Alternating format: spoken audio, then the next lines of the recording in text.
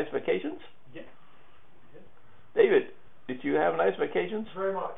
Good. Very much. But this is fantastic outside, isn't it? Sure is. Yeah, I woke up this morning as well. The real It wasn't quite so fantastic digging out this morning. But. Yeah. No, wasn't you stuck out there, was it? No, it was like a guy plowing the. Oh. That's real nature beauty, you know. It wouldn't surprise me if it was. Now I hope when it's freezing again and then snowing that it doesn't get too heavy, and then the trees break down. There's a lot of power outages today. I had one, yeah. Already. Yeah. But I have a generator in the back, which starts right away when the electricity goes. The generator comes. And I think I will have a second one on the other side. You know, for a long time it goes well, and then suddenly overnight it happens. Did you have that put in about 5 years ago? Yeah. Well. That was your birthday party weekend. Yeah. Well, I had that birthday, which, you know, suddenly electricity broke down. We couldn't celebrate. I think it was my 80th birthday. Yeah. That was that. Okay, let's start. Dustin, can we turn this light on there maybe? And then maybe I stay here, and then we are all comfortable. I want to give you your papers back. First, yeah, this one there. Oh, no, you have to do it over there. Where do I? Oh, it's on over this there, side. Yeah, on the other side. Yeah, that's it. Okay, very good. There it is.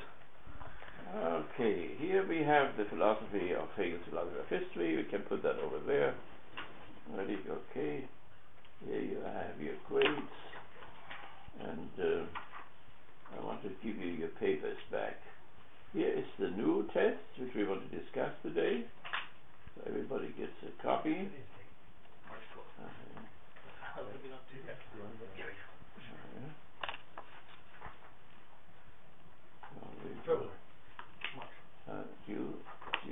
Okay. Then I have one. Then maybe we put this, for those who will still come, we can put this over there.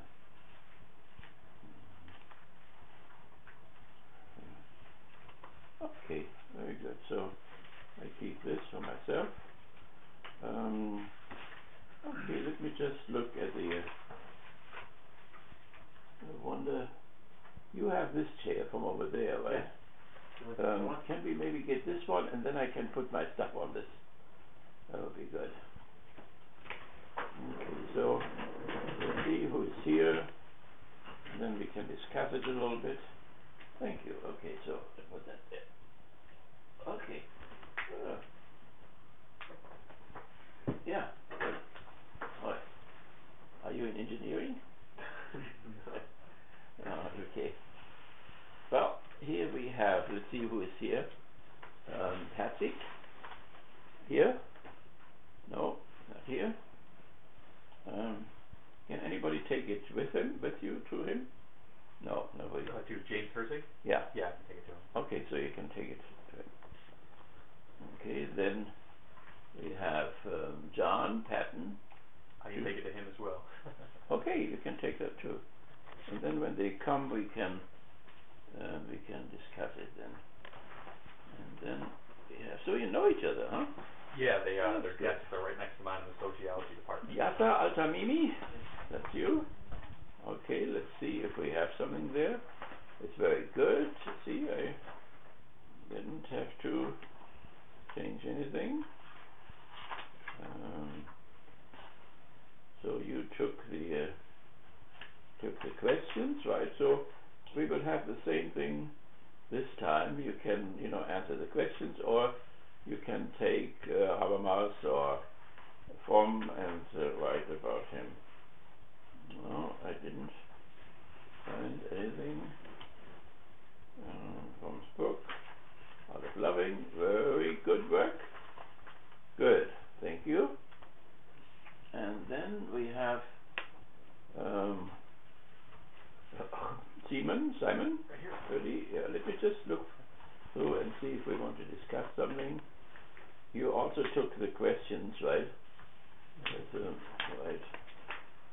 And liberalism, socialism, very good. we put that up once more in our next thing there, dangerous method. We discussed that too.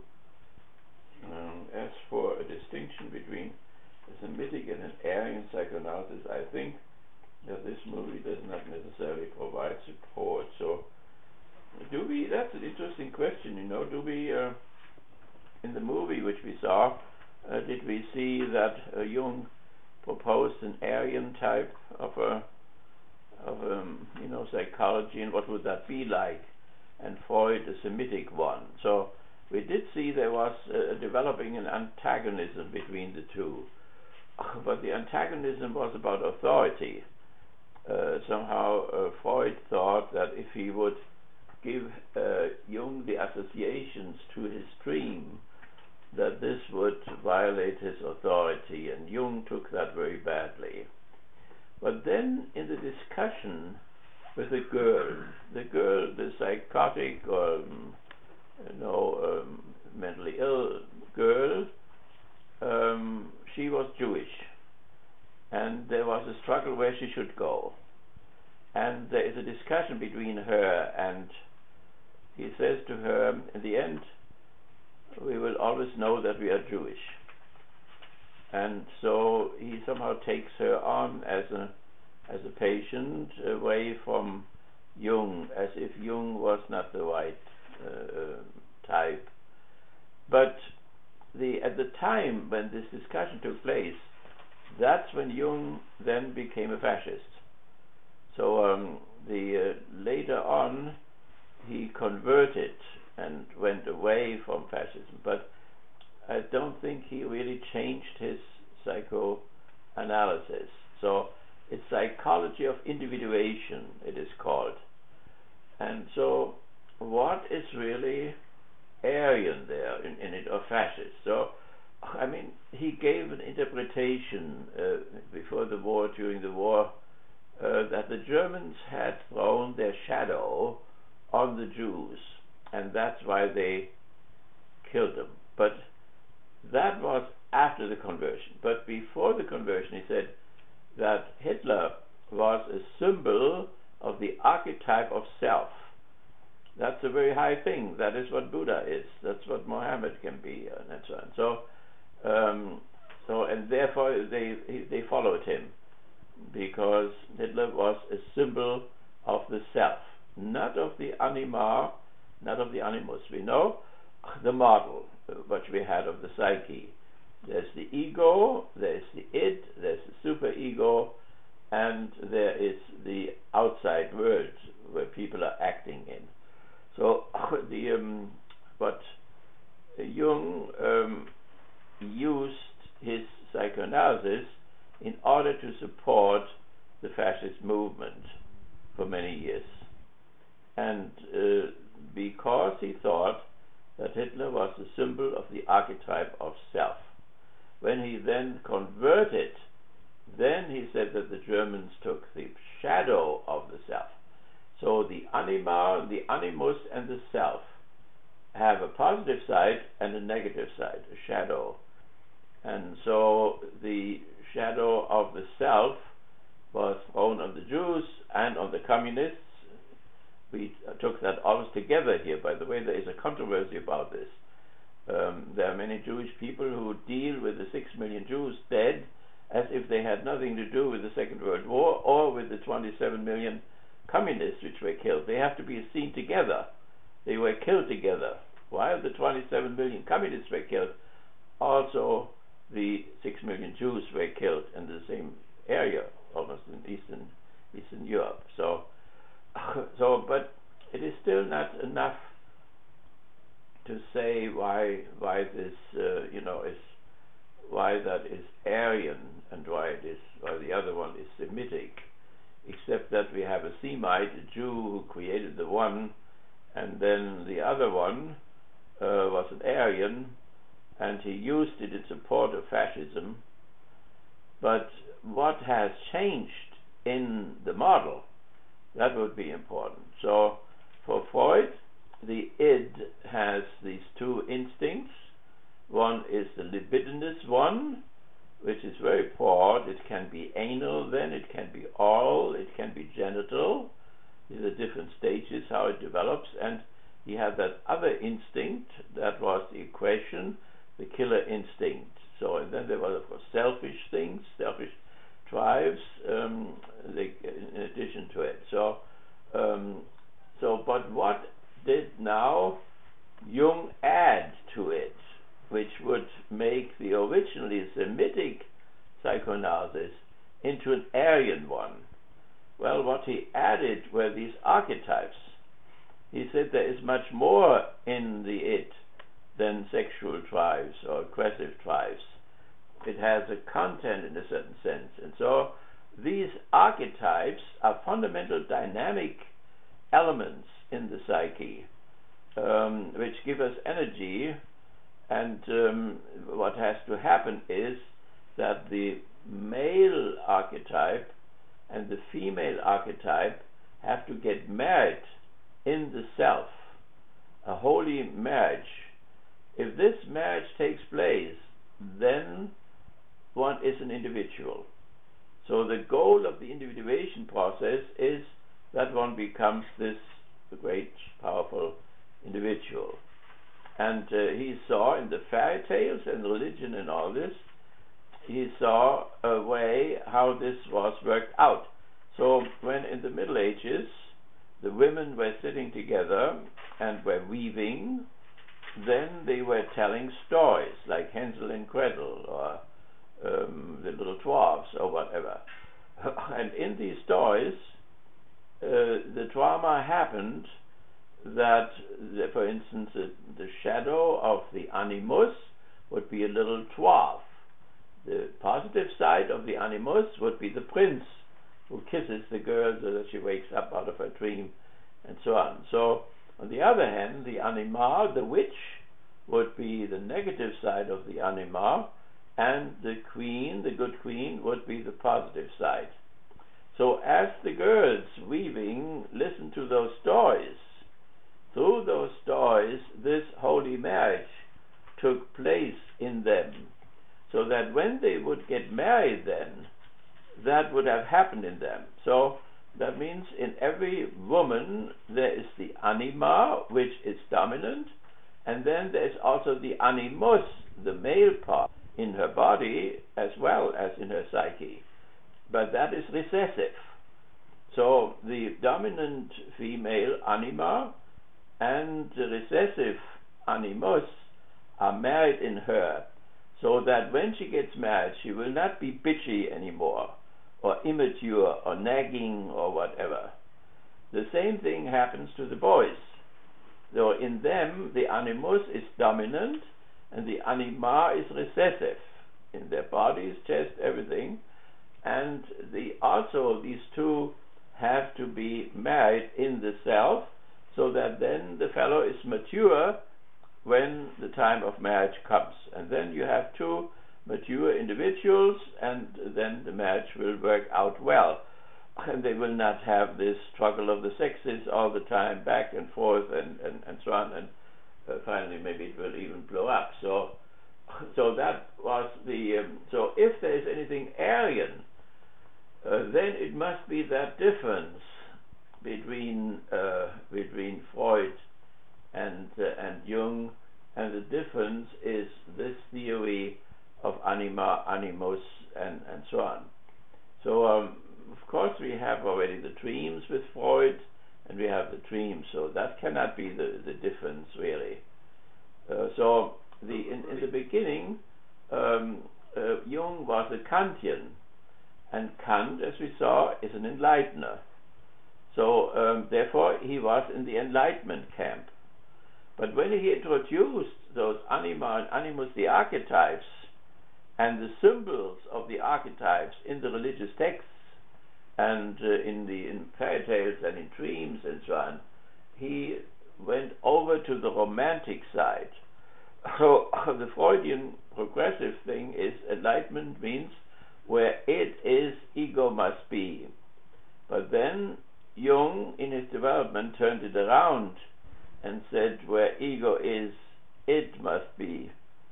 That is the romantic position, against the Enlightenment position. And of course, fascism is a romantic movement. Earth and blood and all this stuff, and Hitler appearing in a knight uniform and so on and so on. So fascism has part of Enlightenment, but it is also an anti-Enlightenment thing at the same time. We said when we saw the Hitler movie and so on, that Hitler was certainly a genius in terms of timing. They called him the great phenomenologist, who also could find the right kairos, the right moment and so on. But the forest was wrong. That means the two forces which moved into the foreground, the Slavic world, we have it now in Kiev again, and the American world which moves into the foreground, he declared war to both of them and wanted practically to do something what England had done 100 or 200 years before, or what the Germans had done during the Middle Ages when there was a German Empire. So it could not be done anymore. It was too late. And this lateness did him in. Not only the movie which Dustin saw on Stalingrad, and please look at this, that fits very well into our context here. So that the Sixth Army got lost and so on, that are the details, and then the battle in Kursk, which took place a few months later, got lost and so on. So this is how it got lost, but the deeper reason why the thing was lost, it was lost from the very beginning as a project. England could still have India as a colony. We could have Central America and South America as a colony and so on. But to do that in the 20th century now, and that's what he wanted to do. He wanted to make Kiev and Petersburg and Moscow, that whole territory was supposed to become a colony, like England had a colony and like we have this colony today. As a matter of fact, we say we are anti-colonial, but in reality we only put governments in there which protect our economic interests and kept the economic power in all these states, if it's oil or whatever. So it's a phony type of a thing. One cannot even say that people were let free politically and are only caught economically because we put all these dictators into Egypt and into Lebanon and other places, so in order to control the brotherhoods and so on. So it is not even politically free. So it has to see, when we say post-colonial, is it really post, or does it not in a certain sense go on? So, but back, yes. Isn't there also the issue with social unconscious, in the sense that Jung has that theory, the social unconscious, and no matter if you're not of the history of that group, of the Aryans in this case, that no matter how long you've been assimilated into it, you're not going to break into it. Good idea, yeah.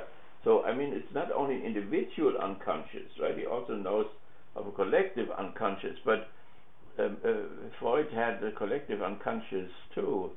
So it is something, what is the difference in it?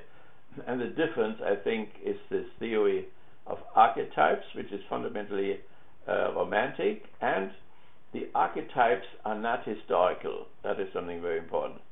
That means they have not come about in the human development, evolution, slowly these dispositions accumulated or so, but they are ontologized, so they belong to our being, so to speak, and therefore they can also not historically be changed, so that we can really free ourselves from these archetypes, from these archaic forces. There's no way to free ourselves from them. We have to come in touch with them and so on, but they themselves are not, don't have a historical origin, nor can they therefore be changed historically. So these would be some ways to say why there is, why we could. Freud only says, Freud really says that his psychoanalysis is really Jewish, and he wanted to use Jung in order to get out of the Jewish ghetto. But then something else became of what he wanted, and therefore he opposed Jung and fought him, and the fighting was back and forth and so on. And in our movie, that girl is in the middle of that struggle. where, because she is Jewish, and but then it's not so simple and clear cut, because Jung falls in love with the Jewish person, and we have that all over Germany, where you have quite a lot of Nazis, even people in the concentration camps, who fell in love with Jewish women and so on, against their whole theory or so. So there is some kind of a connection. I have once written something about the German Jewish tragedy. They hate each other, and in a certain strange way they also love each other. So it's not only that the two types, Semitic and Aryan, it goes back. I mean, you have the Aryans already in the Hebrew Bible, so it's a long struggle between those two races. And why the Jewish people and not the Arabic people, which are also Semitic, why they are so much in the foreground all the time, that is another riddle. So nevertheless, here the Semitic and the Aryan psychoanalysis, I think that this movie does not necessarily provide support. I mean, the movie shows, that there's something Semitic about the psychoanalysis, but what is this? The Freud came from Eastern Europe, and in Eastern Europe there was the Haim, mysticism, Kabbalism, and so on. And when he interprets the dreams, for instance, he almost behaves like a mystical rabbi who looks at every word and every image and interprets it and so on. So it seems almost to the rabbinical art of exegesis and so on has been continued into the psychoanalysis. So, but we want to be relaxed about the whole thing and see, if one can really use that. I mean, the whole race theory, because of the terrible things which happened, has become in disrepute. But I think there is an anthropology of race, and what the fascists have done, and they have not invented it. It was invented in England and in France in the century before Hitler. So I think there are different races. There are Africans and Asians and Near Easterners and Europeans and Americans and so on. What was wrong with them is when they hierarchized it and said that some of them are superior, and so that the Aryans are superior over all the others. That is when it all became distorted then. And they went into detail. So they thought, that an African could not really, he could drive a motorcycle. We would teach him and so on, but he couldn't repair it, and he couldn't build it, and he couldn't invent it, and so on. There was, of course, this irregularity about the Japanese. They were Asian, so how can Asians suddenly have those dive bombers and all this? And so they invented something new. They said that the island had been settled by Aryans before the present Japanese, and so therefore they had this Aryan blood in them, and that made it possible why they could have these big ships and could function so well and so on. So and even with these half Aryans and all that was all constructed in those terms. We can look a little bit more at that, but that is very good here. So we just had this issue there about Aryan and the liberals, because race played such an awful role, then said we don't want to talk about race at all anymore. But that means to throw out the baby with the bathwater, I think. There is such a thing, and it's not only physically, but it's also mentally. I think there are different racial personalities at work too at the same time, but we don't want to go into this here, in spite of the fact that, of course, anti-Semitism plays a great role in the critical theory. Okay, very good. Here it is. Good work. Good work. So I can give that back to you. And so everybody has it now back. And let me see. Here there are unbelievable amount of contemporary issues, but we don't want to go into them. So you all want to look at our test today and discuss that, and you have a week for that, and if you want to, you can also have 2 weeks, so we can discuss it next time too. A few things which I wanted to say here before we go into that, and look at the test.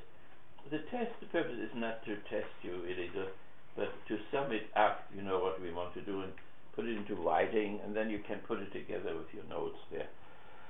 So that's what we want to do, from the 12th today to the 17th, but you can have a week longer.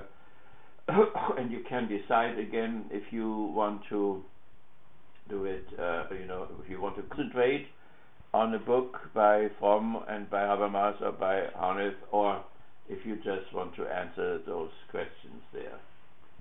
We will make an excursion to the mosque, and we want to introduce, when we talk about religion here, we want to include all 3 Abrahamic religions, and Buddhism if possible, and so on too.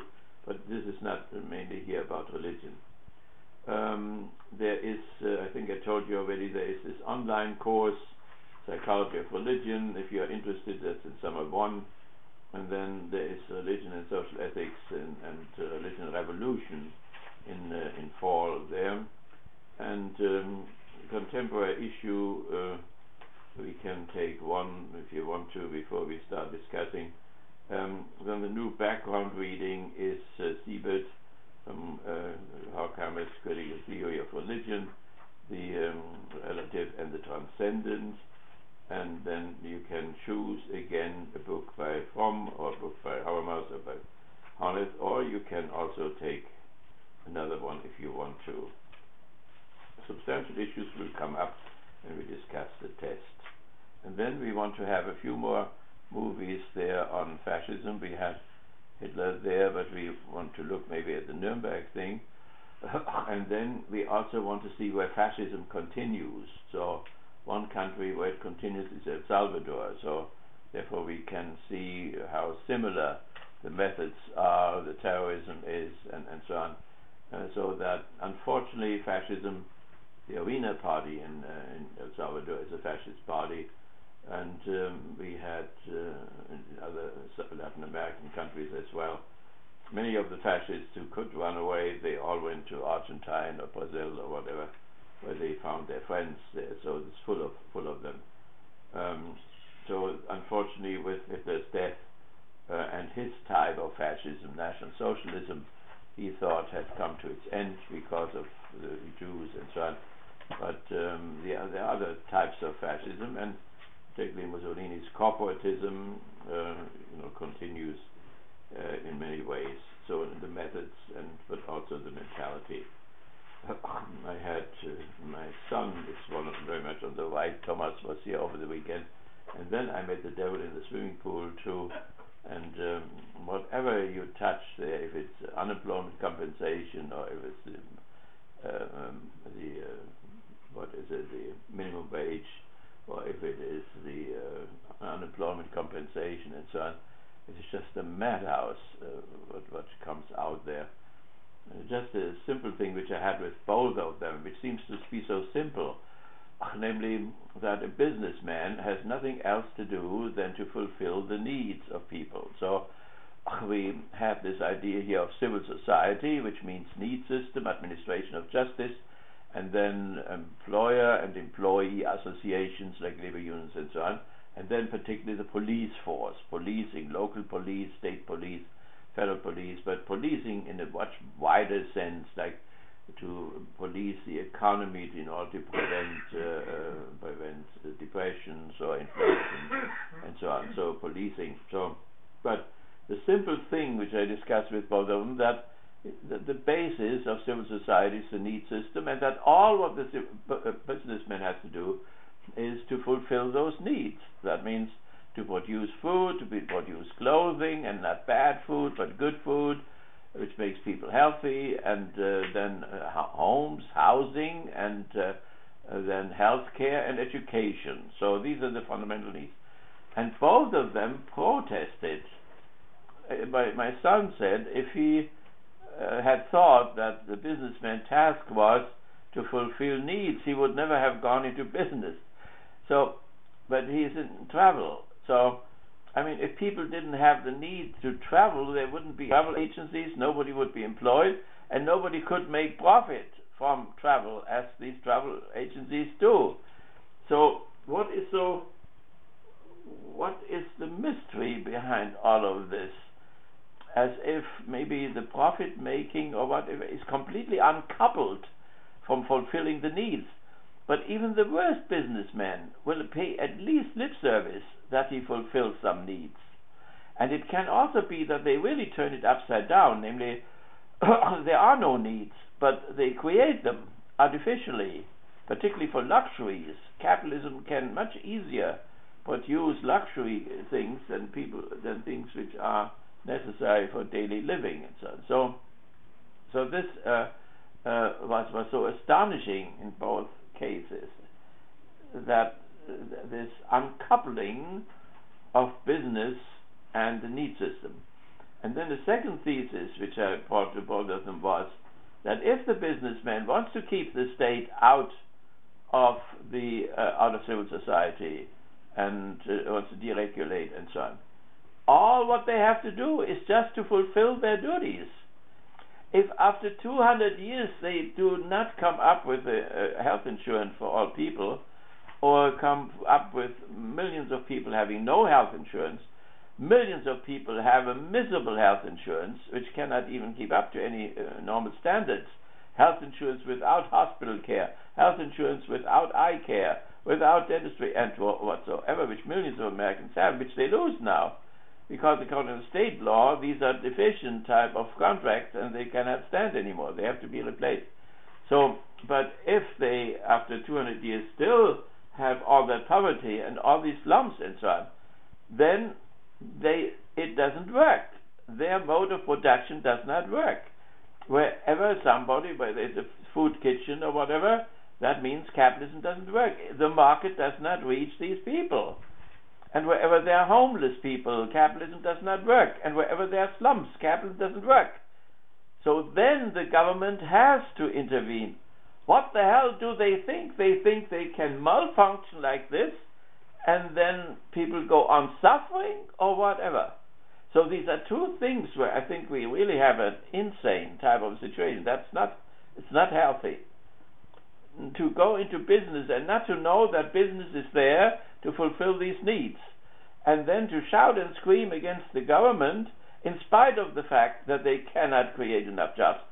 Romney said it is not the task of the state to create jobs. Then he criticized Obama for not having created jobs.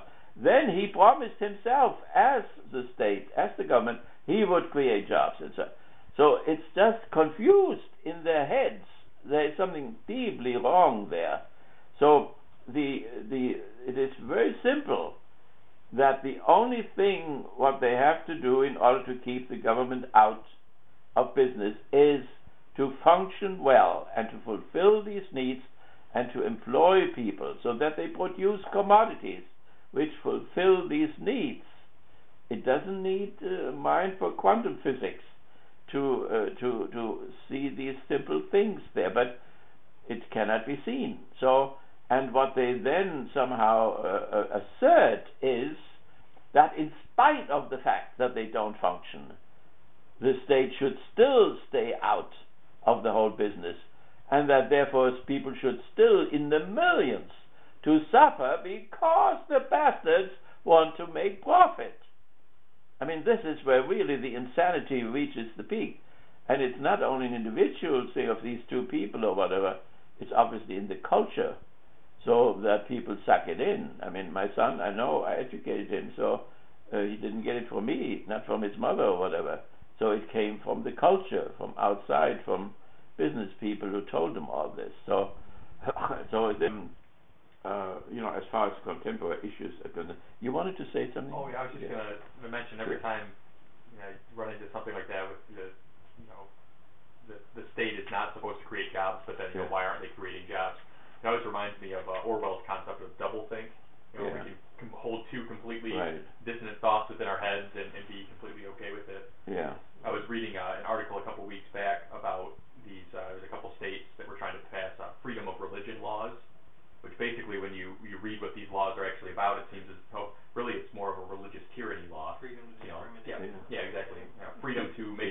religion, the only religion, Right. and make everyone else not so free. So.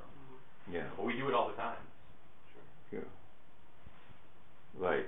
So, I mean, whatever we can do, you know, in terms of the critical theory and the praxis of it, you know, is to engage in those things. I mean, with the devil in the swimming pool there, I couldn't even swim because I had to discuss with him all the time, and I just go there once a week in order to do swimming, and he ruined my swim there and so. But we have some kind of obligation, you know, to talk, but it's not a normal discourse, right? Because, and that's what people say against Habermas very often, it needs really healthy people to come together in a discourse, you know, to listen to the other and not to be hooked by your own instincts or whatever, to give space, you know, and say, well, let me listen to you. And that means, you know, that one has to be willing to listen to my son too, and to listen to this fellow there too, what they say, and not simply say, well, they're a stupid right-winger or whatever. So, in detail, the devil is in the detail very often. So, if he says, he was in the swimming pool, he was a salesman for insurance salesman. And he said, what is this called, K what, which people have their K something, this pension thing. 401k. 401k. So 401k. Okay. So he said, well, I always tell them not to take 401k because there, you know, your money increases so slowly. So after you come to the end of your life, maybe you have $60,000 or whatever. But I sell them annuities and so on. So in annuities, you know, they have in the same time they will have 2 million or whatever, you know.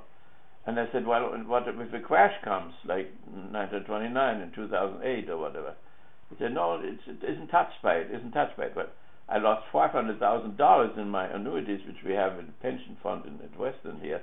So, and everybody else did that. So, obviously, it is not safe. So, I mean, they must be correct in their statements, then. That is one thing. And we ourselves have to be correct. But one has to listen to their arguments, you know, about why these people are down there, because they are lazy and because they don't have the partisan ethics and so on and so on. You hear that all the time. My other son is a lawyer in New York. Why are these people in the slums in these projects? Because they don't have the partisan ethics or whatever. And so there are all kinds of mechanisms which people have been built up in order to unload their conscience, you know. It's nothing wrong with liberalism, nothing wrong with the market and so on. What's wrong? These damn it guys who don't take these beautiful opportunities which they have. So now, I mean, if there are lazy people, and there are lazy people, but can one base, you know, the whole legislation on lazy people, or should one not make the good legislation, and then when it doesn't function here and there, then one has to take care of what is wrong with it. So with this Obamacare, you know, it is not simply to throw it out and not having anything else, but to say, okay, we have it now, 4 million have it or whatever. Now let's see, you know, who abuses it or whatever, and then you have to legislate in order to stop abuses. But the substance of the thing may be very well, okay, if you want to throw everything out because it is abused, you cannot have anything, including religion. It's abused all the time. So do you want to throw it out because it's abused? Sex is abused, everything is abused, right? So therefore one has to go to the positive thing and then see what went wrong with it, and then legislate this. That would be a normal opposition, you know, if we had one. Okay, so that was one thing, but maybe we are too simple, you know. So my son would say, you know, what I said, is romanticism, or what did he say? It's romantic, or it's idealistic, and so on and so on.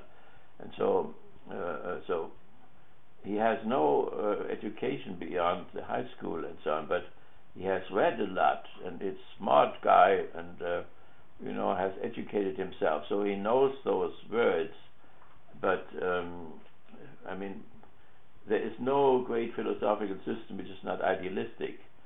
Marx thinks, you know, he was historical materialism, but Horkheimer calls him proletarian idealism and so on, because you could not even think without having some kind of notions to operate with and so on.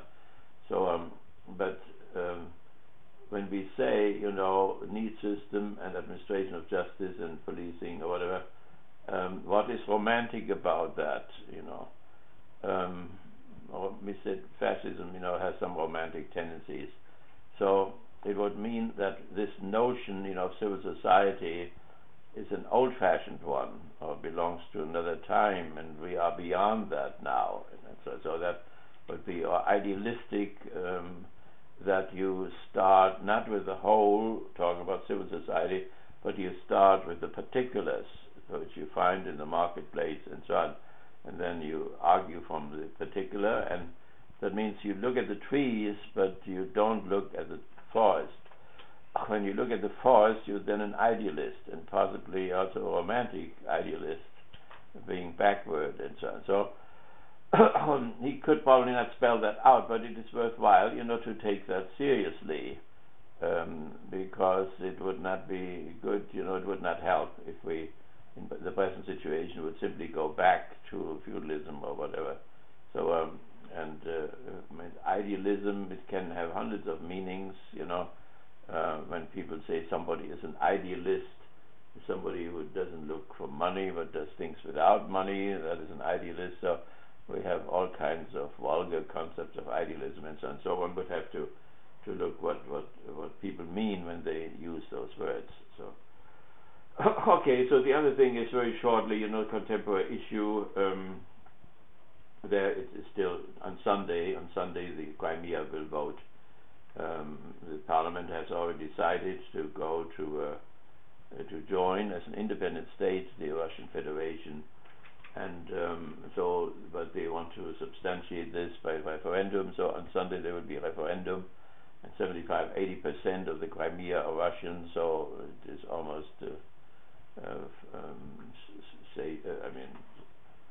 certain that they will join the Russian Federation, and so there is much turmoil about it, about the weakness of Obama and so on. So the cause of the whole thing is, it was a miscalculation of the CIA and some Western Europeans and so on. They thought they could. There was a Russian-friendly president in Kiev, and he wanted to cancel an agreement with the European Union. That brought for the foreground neoliberals and neo-fascists, and whatever the color of the revolution is, it is not a revolution, it's a counter-revolution. That means it continues 1989, it continues the revolution of 1989, and it was somehow, they had these protests, and the government tried to repress these protests, and I think about 70 people or so may have been killed. And so then the Europeans wanted to rescue that, and the French ambassador and the German ambassador went to Kiev, and they made a treaty there, according to which the present government, which had refused the agreement with the European Union, that he would stay in there, and then they would have an election in May. But then overnight, those people, these neoliberals and fascists, threatened his life and wanted to kill him because he had killed those 70. And so he left, and for some time they didn't know where he went, and they thought he went maybe into Crimea, but he really went to Russia. And yesterday he left Russia again, and he is in the western Ukraine. That is strange. And gave speeches in the western Ukraine. Yanukovych did? Yeah, right. He came back again. So so then they made a coup d'etat and threw that guy out, and he went to Russia. Now he's back there and gives speeches, and maybe he leaves again or whatever. But the coup d'etat people broke right away that treaty which the government had just made with the European Union. So it was illegal, the whole thing. when Obama says, you know, the referendum on Sunday is non-constitutional, and at the same time he does not worry when a coup d'etat takes place. And in Egypt there was a coup d'etat too, and he just said, we don't call it that way. There was a president from the Brotherhood, and he was legitimately in there, and the military junta took him out, and that was undemocratic and unconstitutional and so on.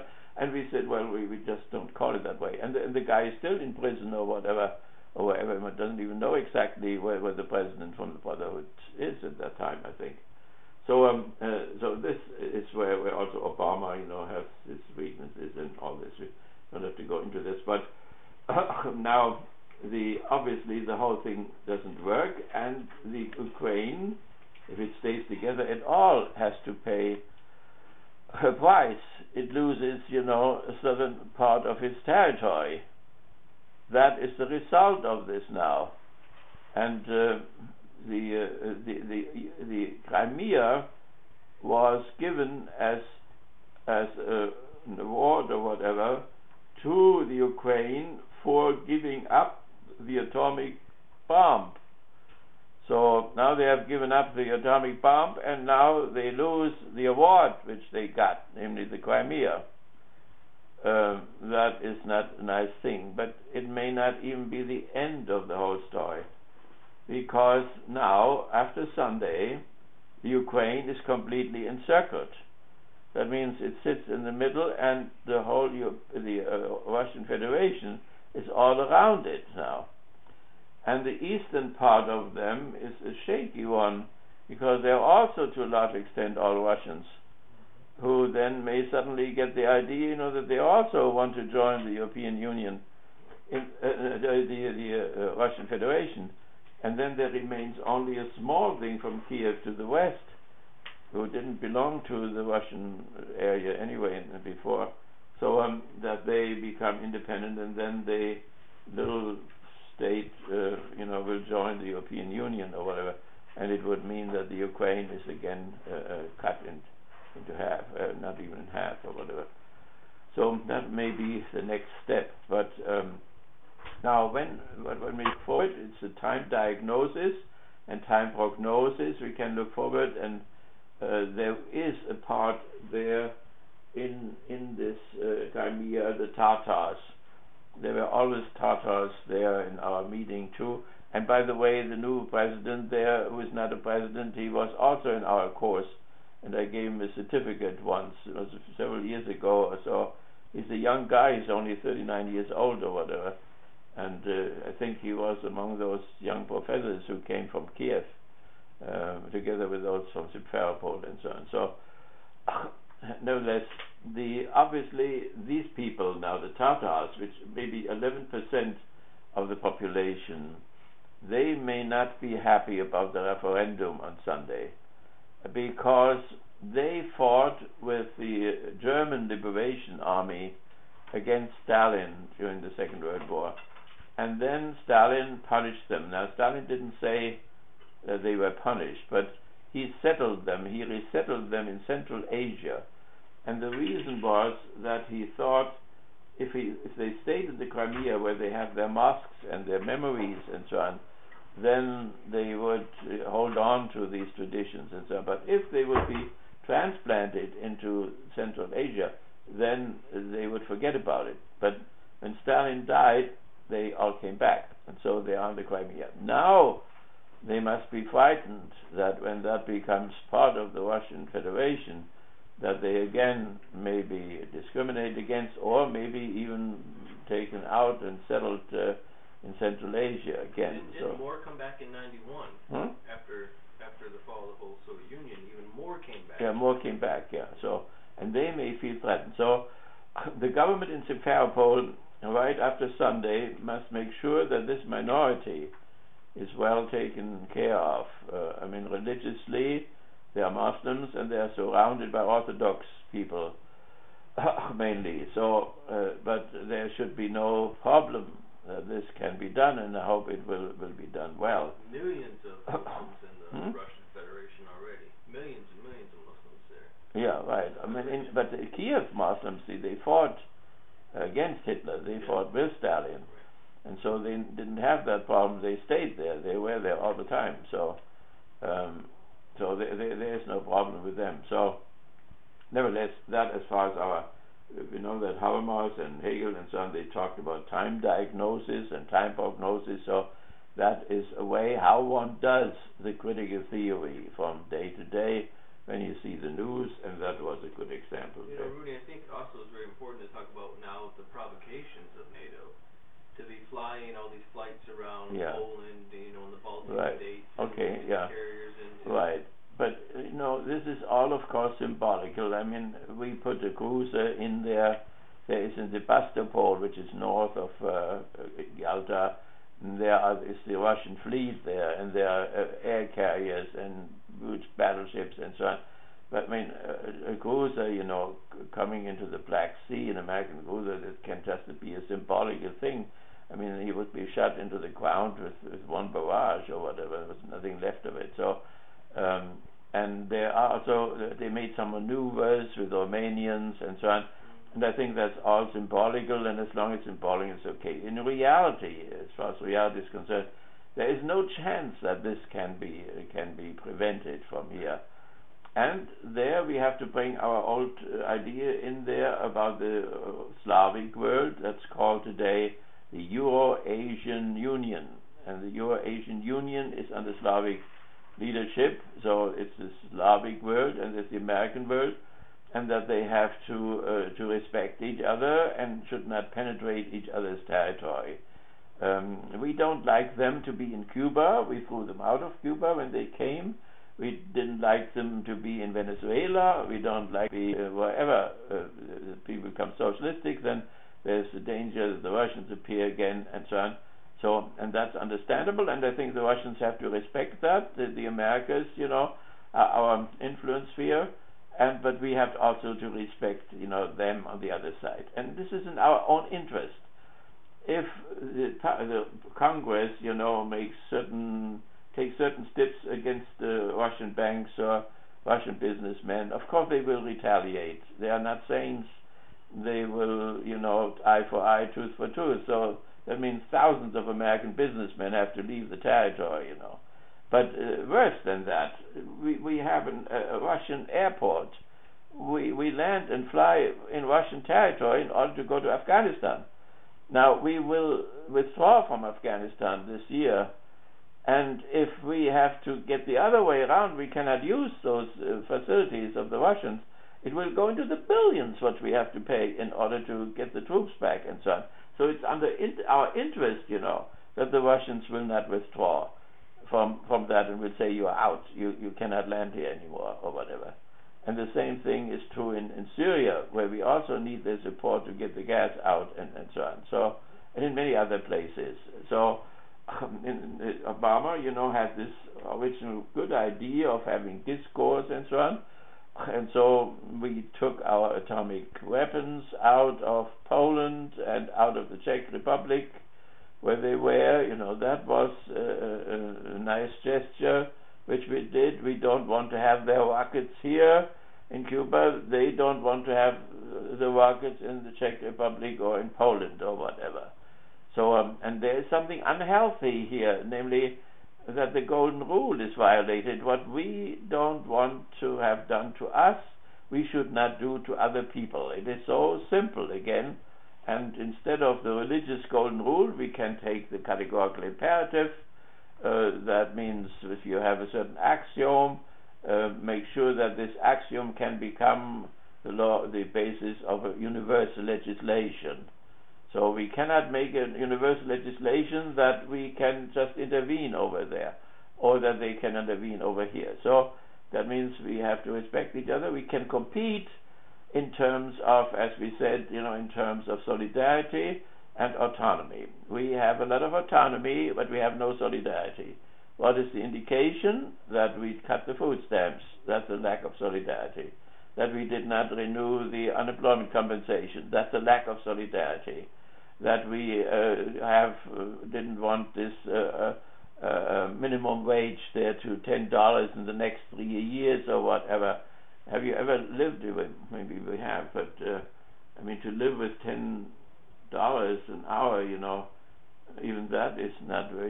So even if you get $20 an hour, if you have 2 children or whatever, this is unbelievably difficult and so on. So and the whole thing, you know, that pilots have to get food stamps because they are not paid enough to fly from here, from Kalamazoo to Chicago or to Detroit. You know, this is all unbelievable, you know, that the state has to help the employees because the employer does not pay them enough for the 8 hours they work there. And so that is all a lack of solidarity, right, to make the whole thing clear. So, but they, over there, they have their own problems, you know, in terms of autonomy. They had it under communism, and the reason why liberals and Catholics and fascists hate communism is that they emphasize the solidarity to such an extent that the personal autonomy may be threatened, which can include all kinds of things, to have your own business, not to be regulated, and so on and so on. All that falls under autonomy. So, therefore, we have enough of work to do here to establish solidarity among ourselves. And they have a lot to do in order to catch up with the modern idea, the Kantian idea, by the way, of human autonomy. And if we compete in that without shooting at each other and so on, that would be a great accomplishment. Because these frontrunners, those two, if they would get into an atomic conflict and so on, the whole species would be pulled into it and would be annihilated in the process. So that is these frontrunners. You know, we had that before. The Egyptians were at the front, and the Mesopotamians, and the Persians, and the Greeks, and the Romans, and the Germans, and the British, and so on. So there is always a front runner there who has to bear the whole wind and the storm when you go forward. He needs all the help from those who come in. That's why the States here stole half of the Nazi scientists and brought them over here. The Russians stole the other half. As you could almost say it is as it ought to be, because those who are superseded must give whatever they have in order to support the front runner, which now carries all the responsibility for the others. So therefore, to spy on Merkel and so on, Merkel may scream, and the French and the Spanish and so on, because of the spying, but in reality, A, they cannot do anything about it, and B, there may be some truth to that argument. We protect you too when we do that nasty thing. It's nasty, but we have to do it and so on. So in a certain sense, the front runner has a higher right than the others. That may not sound very well, but because he has the higher responsibility, he has to pay with his blood and his money and so on as well. So, and he cannot play golf so easily. When you are in the back there in the niche, you can play golf and stand on your head or whatever, but when you are in front there, that is a stressful situation. So in the meantime, you know, that we found out the CIA even spied on the senators and the congressmen here and so on. So Feinstein protested against it yesterday. So, but see, while everybody pays lip service against spying, everybody does it, and whenever it's done, it's a crime. But they all do that crime in one way or the other. So they're all damned hypocrites, and they know that they are damned hypocrites. So there is this split between the law and what people really do and have to do in a certain sense, because you always have to know, who governs on the other side. Who are the real forces? Are they a threat to you or not? Are they a possible threat? So there are legitimate interests that you know what the other side or the other capital or the other guys, what they do with their army and with their navy and the air force and all this. So so nevertheless, this was our contemporary issue, and so the next reading would then be Horkheimer's Critical Sociology of Religion. We are not so much concerned with the religious thing, but what in that book, there are two partners on both sides. One is Dirks and Kogon. Kogon was a Jew. I knew him for years and years and had no idea that he was a Jew. He was a lawyer, and he took care of the estates of the nobility in Austria and their interest in Germany. And so in Germany he criticized National Socialism. In 1933-34 they caught him and they put him into the concentration camp of Buchenwald near Weimar, where Goethe was. And he was 7 years. He worked in the office and he was a political scientist. So when the Americans liberated Buchenwald, they gave him a jeep, and he drove with his jeep from one, as Dussen did, from one concentration camp to the others, and studied the structures, and then wrote a book, the SS State, and that you can get in our library. And it has been re-edited again in the 2000 something. It came out again, so it has become a classic. Theory and Practice of Hell is what it's called now. Really? Yeah, that's the American name. Okay, so so that's Eugen Kogon, and his friend was Walter Dirks. Walter Dirks was a theologian, a Catholic theologian, and out of some reason he didn't go on with it. He stuttered, and maybe the stuttering didn't prevented him from becoming a priest. And he was then an assistant to Romano Guardini, who was a famous Catholic theologian who unfortunately did not resist fascism enough. He had a certain life philosophy which was popular, and he was professor in Berlin at the university and was never fired and always had a job. And so, well, how far he collaborated is not entirely clear, but I was very much fascinated in my youth by him. His writings of Dostoevsky and all that was very beautiful. So something like Eliade or what, but not that far to the right. But nevertheless, Walter Dirks worked with him, and then from the very beginning took already in the 20s opposed fascism. So he made a big opposition against paying pensions to the aristocracy. So the emperor left for Holland, and the nobility in Germany lost power, and then there was the question if the republic had to pay all these noble men now salary, and he was against that. Also, Germany wanted to have a new battleship, and he opposed that battleship as well. He was a journalist then in the Frankfurt newspaper, and there he was put into prison some time, and then afterwards he went into internal exile, as this was called, in some little Bavarian village where he stayed during the war, that nobody would notice him. So both of them met then in Frankfurt in 1945 when the war was ended, and then founded a journal. A journal was this Frankfurt journal. It was called the Frankfurter Hefte, and it was a left-wing Catholic thing. So Kogon had converted to Catholicism and to the Dominican tradition. So that means natural law and all this, and so they then founded this and brought all kinds of left-wing people. And you can go up to my room there on the right side. You have all the Frankfurter Hefte from 1945 on to today, and they are still coming in. And both of them became old and couldn't go on anymore. They sold it to the Social Democrats in Germany. So it's now a social democratic thing, and it's called the New Society Frankfurt Hefte, Frankfurt Journal, and so on. So they took it over. Somehow, in the end, the two fell apart. Unfortunately, they were good friends and worked together, but it was over the theodicy problem, which is the main problem for all the world religions. And so they had some kind of a conflict where Walter Dirks suddenly said, Eugen, you cannot say that you have to be in the concentration camp first before you have the right to be happy. Or if you have not been in a camp, then you have no right to be happy, and so on. So Walter was running in the next room and was weeping, and Kogon was in the other room.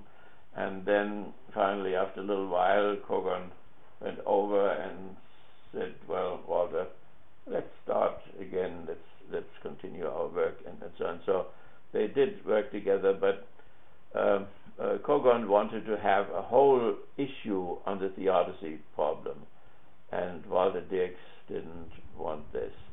And so visited Walter around the time, he had 3 assistants, and they were all 3 atheists, which is strange because there were 2 Catholics, and Walter was a very pious person, took the marriage sacrament very seriously, and the Eucharist and socialism. These were the 3 things: Eucharist, socialism, and marriage. And one of the atheists talked with Walter, and then the atheist said, "Walter, now you have to be honest there." And Walter always said, "These atheists, they keep me honest." So there, he said. Then the atheist said, "Well, Walter, you yourself, you had problems there with this theodicy problem there. So don't pretend that you didn't have any problems with it." And Walter was honest and said, "I suffered a lot in my life," and so on. But somehow it was against his nature somehow to discuss that the justice of God in the face of the injustices which are happening. And he died from Alzheimer's in the end, and I visited him during that time, and the atheist also told me that he had depressions, bouts of deep depression, and they drove him down to Sils Marie, which was a Benedictine monastery in Switzerland. Beautiful. My God went with me once, and here on out, because his Protestant soul was exploding in this Catholic. There is a Catholic Baroque church. We have no Baroque here, so you don't know what it is. But Baroque church, is huge and full of angels, half naked and whatever. A little type of it is also Rococo, where the angels get a little bit smaller and a little bit wilder and so on, but it's fundamentally the same thing. So it belonged to the Baroque period, and Baroque was the last attempt of the Jesuits. The guy, now the Pope, is a Jesuit. The Jesuits in the 18th century tried a last time to create a united European Christian civilization, and that was the expression of it. And there was only one Protestant in it, and that was Johann Sebastian Bach. Bach, as the composer, composed Baroque music in spite of the fact that he was a Protestant. He produced Jesuit music and so on. So when you listen to the Matthew Passion play, I sang in Frankfurt during the bombardment, by the way.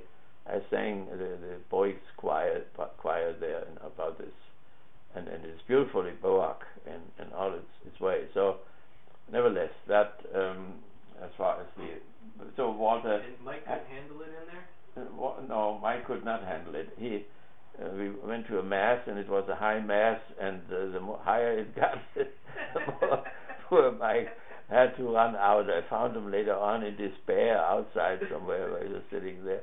He couldn't stand it. The holy smoke, a lot of smoke all over the place, and lots of priests, and so it was a big celebration. But you have it in the Orthodoxy too. When you go to Moscow, you have a huge cathedral there too. It's not Baroque, but it's much older, pre-Romanic or whatever. St. Cyrus or St. Basil. Right, and Basil, yeah, and they brought an architect from Constantinople to build it, and blinded him later on, so that he could never repeat it again.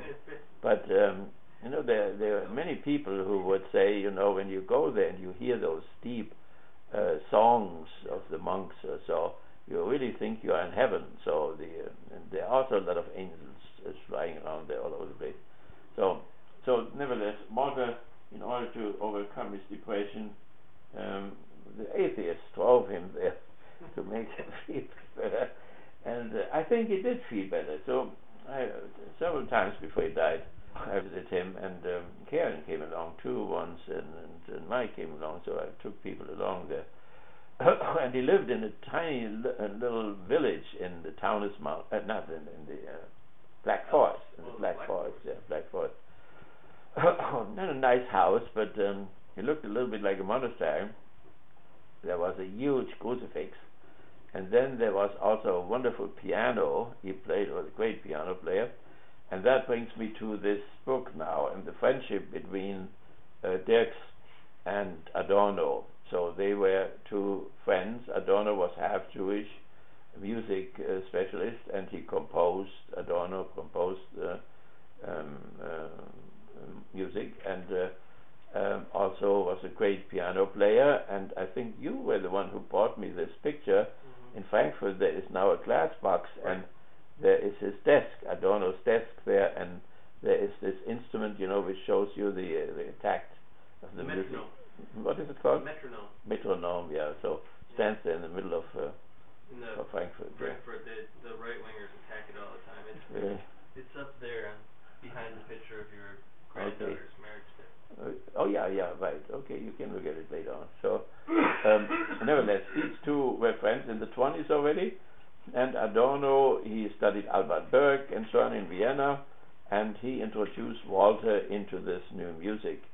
Later on, after the war, Adorno employed Walter Dirks in the institute in Frankfurt, and they also wrote books together in honor of Horkheimer and so on. So Walter, a Christian on one side, and a Catholic, and so on the other side. Adorno, the enlightener, and at the same time Adorno was half Jewish. Father was Jewish. His mother was Catholic, a famous singer, and he had an aunt who was a famous pianist. So they were famous all over Europe. So that's where the music came from. So it was high middle class middle class in Frankfurt, where I come. So Frankfurt is a wonderful place. Adorno came from Frankfurt, Fromm came from Frankfurt, Schopenhauer came from Frankfurt, and Goethe came from Frankfurt, and so on. So it is a very intellectual place there. The new school of learning of the Jewish people, the synagogue. When I was in the Crystal Night, I came out of the swimming pool. That synagogue which burned down, there was a famous rabbi who was a mystic, and he had influence of Krakow and many of the critical theorists. So it was very intense. And what is so sad in the whole thing, I grew up there in this Catholic church, little church in Frankfurt North, and of course I became involved in this Catholicism. But we never knew, you know, when the synagogue burned down. I only saw a synagogue burning down. I had no idea that there was this powerful intellectual circle which always met in this synagogue, and so on. So that is a very sad thing. You can live in the same city and have completely split cultural circles who are not in contact with each other. So then you are happy already that I never sensed any anti-Semitism in my Catholic group, which was unusual because there was century-old anti-Semitism in Catholicism, but there was never any trace of it. So, but that was how far it went. Nobody ever knew what great thinking was going on there, just on the other side of the city of Frankfurt. So, nevertheless, none of them, you know, Marx, Horkheimer and Adorno, they were good friends, and Horkheimer was a full Jew, and they did their own thing. And then Kogon and Dirks on the other side.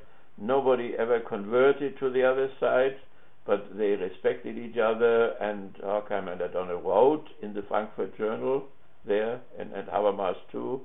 So there was a back and forth exchange, and of course Horkheimer and Adorno respected Kogon because he went through the camp and experienced it all, and so that, as far as the book is concerned, so it can introduce us a little bit about the Frankfurt people and how they interacted with the culture outside of them.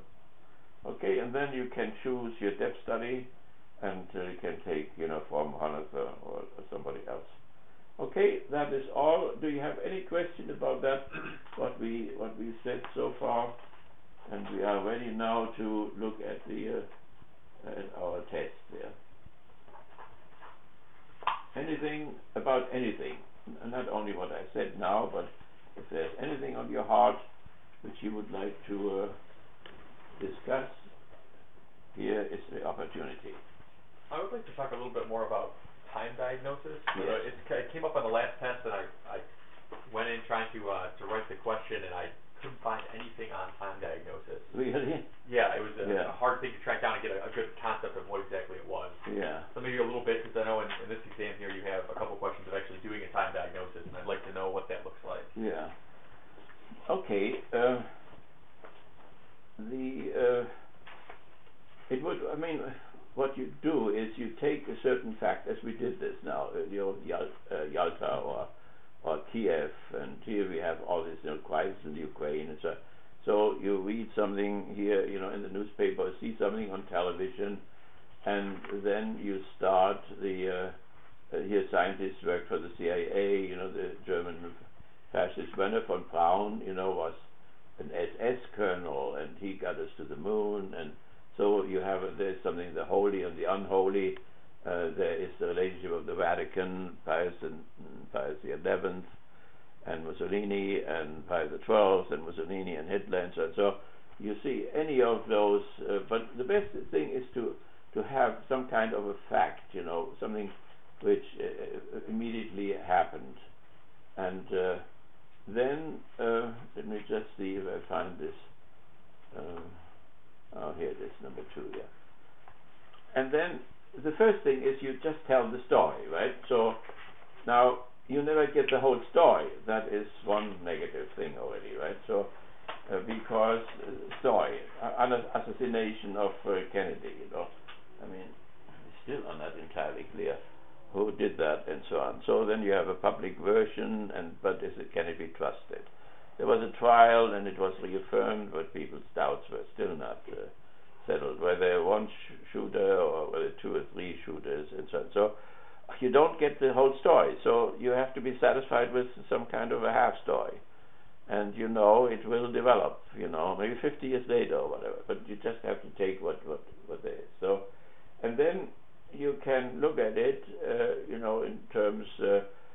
So if we have a class, religion and social ethics, I would say, look, there's something religious in that event, either openly or covered up, and so on, or are there ethical problems involved in it? So you can do the time diagnosis in terms of a certain theme that you have, so, and then look at it that way, and then there is a time prognosis involved. So as we did, we said, well, this is what happened last week, and in the time diagnosis you have to go back into history very often, where it comes from. So we went back, to 1989, the neoliberal counter-revolution, and it continues this.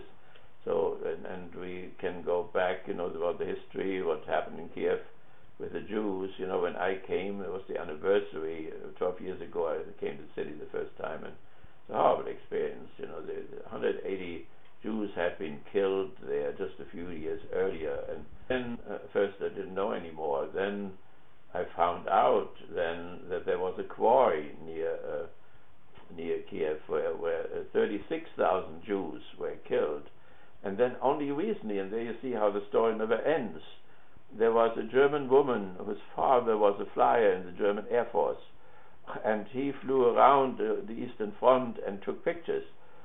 And so she looked up in the album there, and she found pictures of that quarry near Kiev, where they killed the 36,000.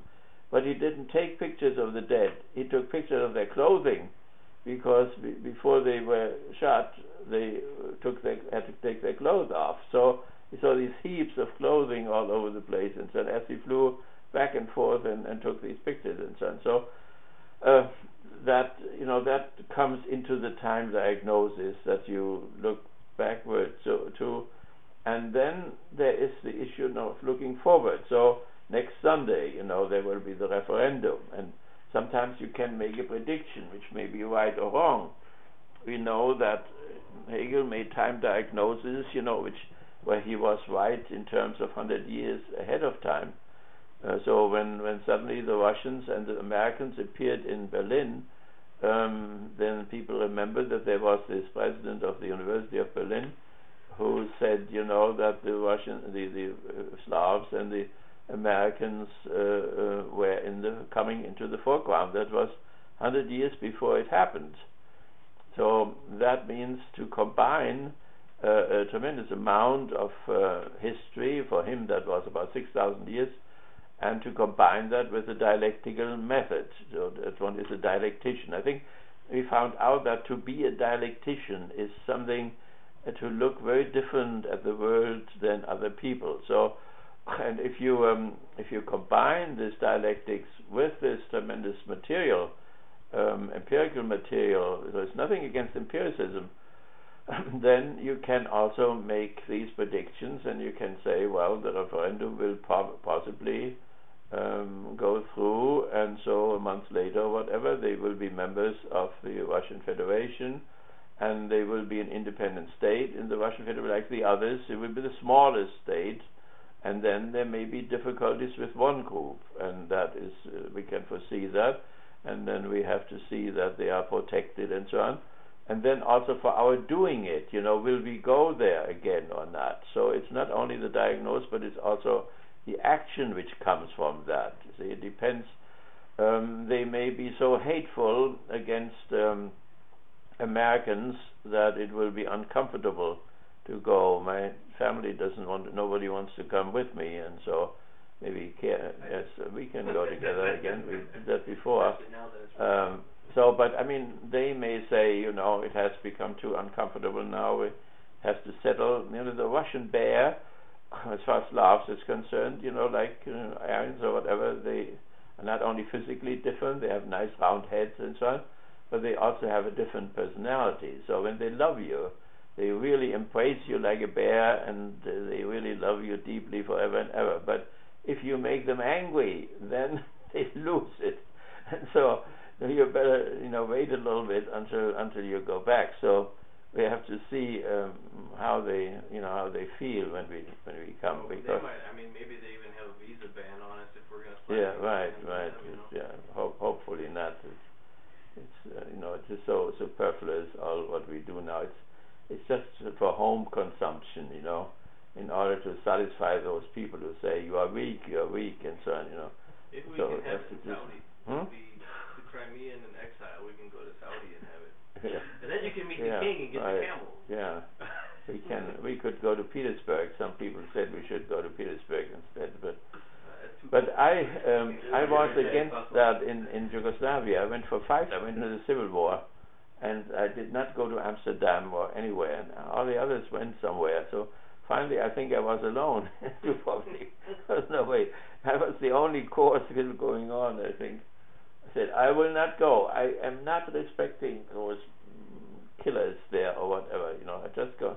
I loved all these 6 republics and the people from there and the students, and then suddenly I was supposed to hate some of them and love some of them. I mean, you cannot do this to people. So I just went on. So we have to see, what if it would make sense. So our purpose is to help the civil society to develop in the Russian territory, because they were a little bit weak. So what we say, autonomy belongs to civil society.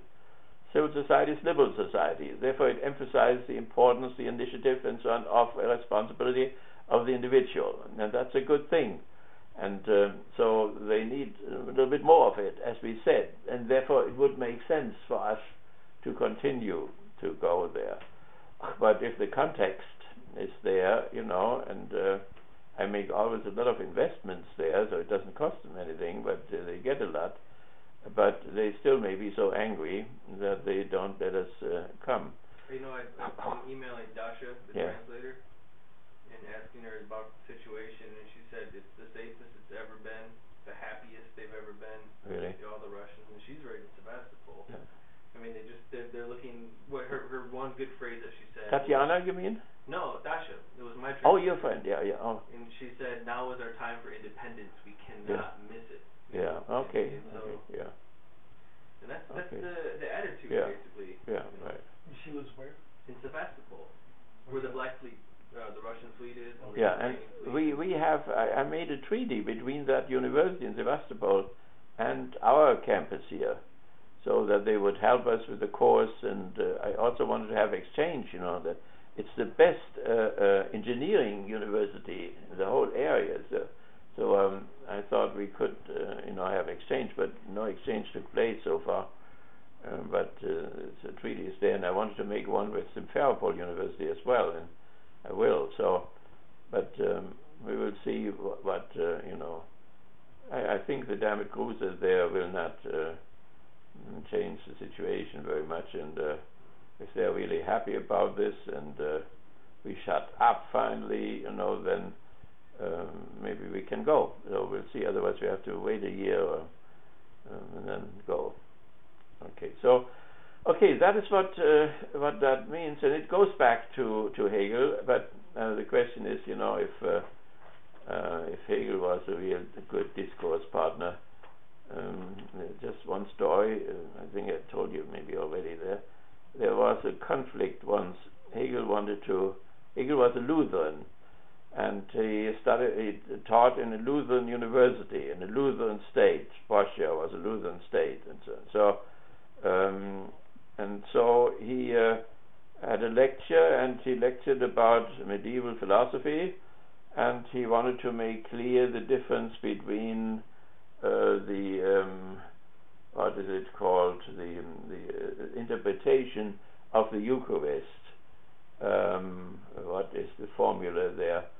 So the Catholic Church emphasized the objective reality of the bread and the wine, that this was really the body and the blood of Christ, and they put it even into a tabernacle, and they take it out and take it to sick people, and it is always this objective reality, and it looks as if it doesn't need any believers or whatever. Now what Luther brought in was the subjective side of the whole thing. So he would say, if you eat bread and you drink the wine as a believer, then this becomes then the real, so it was called consubstantialization, consubstantiality. The Catholic teaching was transubstantialization. So to transubstantiate means the substance of the bread and the wine was changing into the body and blood of Christ, but the form remained the same. So the bread which you see and taste and the wine remains the same, but the substance inside has changed. While Luther would say consubstantialization, that means con means together too, namely the objective reality which Jesus has instituted, but it needs the believer who, in the enjoyment of the bread and the wine, then that must be contributed, because there was an extreme case where a priest could celebrate a mass without any people there, and so the Trent Council ordered them that there at least had been one person there who participated in the mass. Otherwise, they would celebrate the mass because they got 5 gulden for it, and one after the other, and there were not even any people there. So that means it was an extreme objectivism, and what Hegel put against it was the subjective side. So the Lutheran interpretation is more progressive. It is more balanced than the Catholic one is, without doubt, objectively, I would say. So nevertheless, Hegel wanted to make clear what that means. So he said, when the Catholics, eat the bread and a little piece falls down and a mouse comes and eats it, then they have to kneel down before the mouse. But that was not all. He added in Latin that even when the mouse is defecating, then the Catholics have to kneel before that as well. Now that went very far. So, and the bishop was very angry, and there was some kind of a culture war going on anyway against Catholics. So he protested to the cultural minister, who was a good friend of Hegel, and said that Hegel, he has to apologize to us because of saying this. So Hegel then wrote a letter in his own excuse, and he said, look, I am a Protestant teacher in a Protestant university in a Protestant state, and therefore I have the right to make things as clear as possible and for the students, and that was the best way I could do it. And so well, the next day a priest was sitting. He had lots of students, and so a priest was coming in, and he stared at Hegel there, sitting in front, staring at him all the time. And so Hegel stopped his lecturing and said, "You cannot stare me out of my seat." then the priest, angry, just left and never came back again and so on. But I was in the 80s or so. I was in Berlin, and there was a group of old socialist professors, and so one of them said, Hegel, had no ability to have real discourse with people. He should have had a discourse with that bishop and with the Catholics instead of just putting it there and so on. So, but I said, can one really demand that when you see the real situation, the tensions and so on, was a real discourse, real possible? Yeah, and for the socialist professor, he said that was typical discourse denial, and so Hegel should have acted differently and so on. So, but discourses are not so easy as people think. In the meantime, there are discourses between Catholics and Lutherans and so on. They're going on for decades and decades and don't get anywhere. Okay, so that as far as discourse, and inside of the discourse, then one can make this time diagnosis that one takes a certain event and then tries to diagnose it. Analyze the event, and in order to do that, one needs, of course, certain categories. Then categories like should be an ethical analysis or sociological analysis, and one would have to take an ethical or sociological categories in order to do that, and it would go almost automatically over into a prognosis, and it would go automatically over from theory into praxis too. What to do about this? Like we made it clear, about our diagnosis of Kiev situation up to what will happen next and what will we do next November or so about this whole thing. Okay? Does that make sense? Mm-hmm. Yeah. Anything? Okay. Heterodox Hegel. I'm trying to find where I can find that story. Do you know what volume? I found it in the Heterodox Hegel, the book. Yeah, I have that up here. Yeah. He told the story? Or? Well, that's where the only place I found it so far. Oh. But it would, What did you look under mouse? I looked under Hegel and transubstantiation. That would be the right thing. Here, look under Hegel's mouse or something. Yeah, one would have to look under consubstantialization. Okay, I'll see if I can. Because it was a defense of the Lutheran thesis against the Catholic position. Yeah. All right, I'll see if I can find it. Okay. Very good. Now, do we want to make a little break first, or do you want to go on?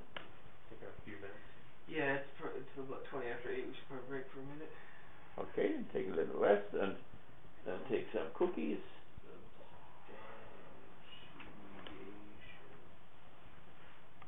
It's an exhausting word. For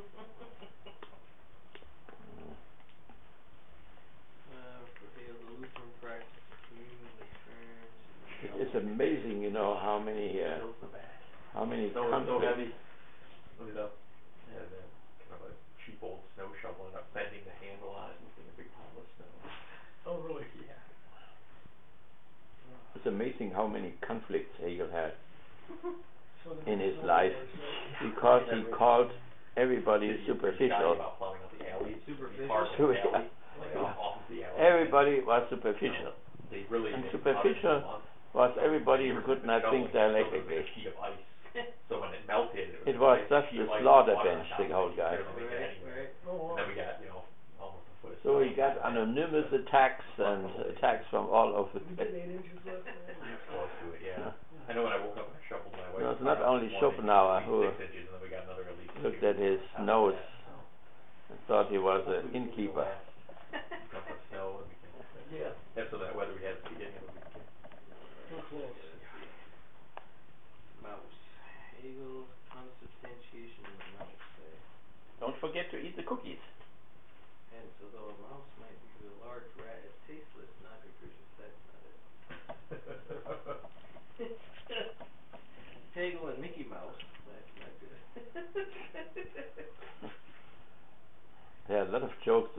to. Yeah. I have to find it. He was sniffing tobacco and told the students all the time to not to smoke and all this, and then he went in the corner of the classroom and sniffed. If I could Thought have they a wouldn't cigar notice it, huh? believe me, I would. I would just sit there with my Churchill and Yeah. But they told me at Olivet I can't do that, so. Then I think in Heidelberg he came into Put in the a better classroom. ventilation system in your classroom. Right. He came into the classroom and I didn't have any shoes on. He lost them. I've done that before. Then he procreated. He had this illegitimate son and forgot completely about it. Only 8 years later, suddenly the little guy appeared in his house. How can that happen? Had to think about bigger things. You know, my dad told me once that I might have a few brothers and sisters running around Vietnam. Yeah. Yeah, right. I'm like, really? He's like, yeah, we had a lot to drink when we were there. So you never know, I might get my brother Nguyen Bird or something like that show up. Yeah, I was active with my wife in Germany, you know, after the war. There were a lot of illegitimate children there. Mm-hmm. And the Germans didn't have the dating system, and so the French neither, and it was just a shock for all of them.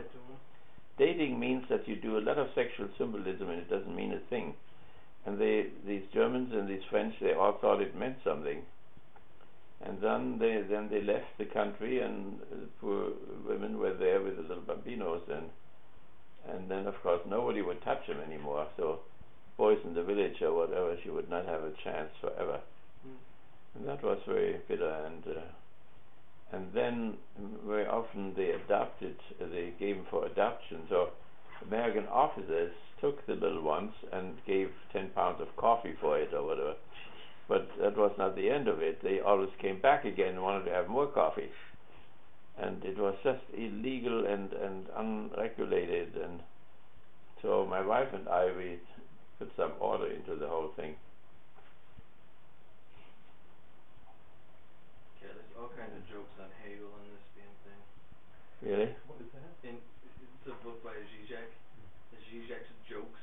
Uh-huh. And it's either about religion, communism, or Hegel. Usually. Yeah. Everything. What is it? The subtitle of it is, did you hear the one about Hegel and negation?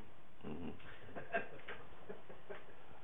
Yeah. Well, I think always of this great American poet, what is his, 1880 or so, what was his, The Leaves of Grass? Whitman. Walt Whitman. He said a great country needs a great philosopher, and Hegel is that philosopher. For Germany or for us? For here. For here? Yeah, no, for us. I wonder what would happen. They started with it, you know. I think it was rejected then in the Great Depression. With the dialectics, yeah. Well, it's amazing too, because at State we sat there with the philosophy of right for the whole semester and read that book. It was like 12 of us, page by page by page, each little thing, But that's the only way you can do it, is a systematic study like that. Otherwise, it's impossible just to pick up Hegel. I remember Brent Krohn once told me, I read the phenomenology, for in a couple weeks, and I was like, and you got nothing from it if you read the phenomenology in a couple weeks. Right. There's just no way to read that book that way. Right. But one who read it was Bertolt Brecht. Bertolt Brecht, in the end of his life, he moved to the cemetery where Hegel was buried, and he went to an apartment right above the Hegel's grave. Yeah.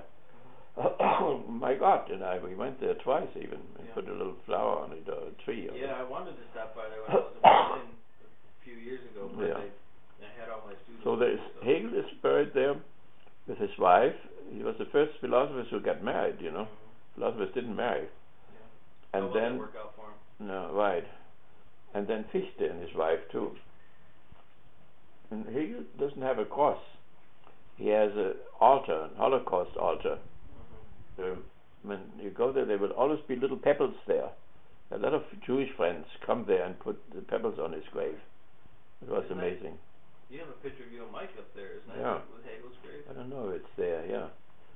And so then Brecht read, you know, the phenomenology. He read the Bible and the phenomenology. That was amazing, you know.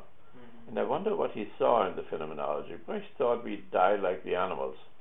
But maybe after he came to his own death, maybe he thought a little bit differently about it. It's certainly not in the phenomenology, you know.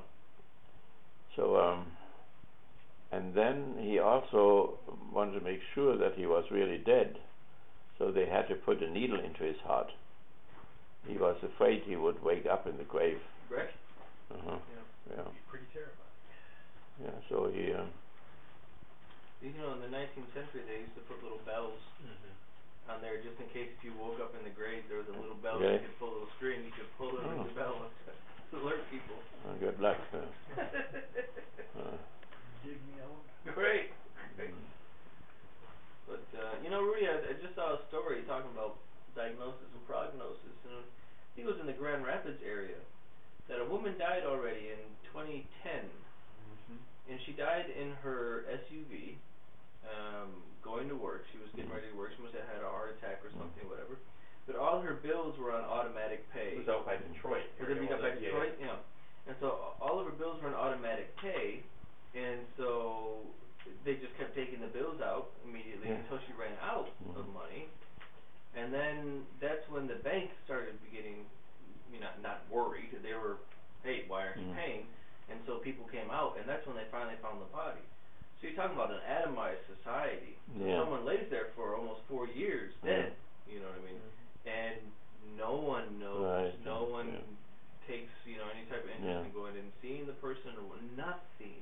And they thought at work, well, she didn't come, so she just must have quit. Yeah. But she had told some neighbors she was like moved to Germany or something like that, Yeah. and then she just wasn't there anymore. Yeah, and it's unbelievable, but that's the kind of atomization that we're in. Right, in exactly. this type of society. Well, I think about it, even in my own neighborhood, we had an elderly gentleman, especially with the older folks living alone. You know, if they don't have large family connections. We had a guy who was about a block down. He died, and apparently it took him a couple weeks, like last summer, for anyone to even realize he was dead. Right. Yeah, so that is the... And so, I mean, when you talk about the, you know, especially in modernity, compared to the traditional family, where the 3 generations are always together and the home are very close, you know, with this type of society that pushes the family all over the place and splinters the whole thing, you know, that type of, you know, event can happen. Exactly, yeah. I mean, it can happen in the same prospect building, you know, skyscraper. They don't notice anything, yeah. I mean, that is what has to be balanced here, you know, and on the other side, you know, they have solidarity, but it's true also for the kibbutzim. It's true for monasteries too, you know. I mean, I couldn't live in a kibbutzim, you know. There is no autonomy, experienced autonomy, you know. Everything is regulated. You, the morning to the night, even if you do photography or whatever, you know. Well, you know, even Thomas Merton needed the autonomy, and that's why they let him live in that little hut out there, you know, by the lake in Kentucky, because to have that much solidarity within the monastery was too constricting for him. You know what I mean?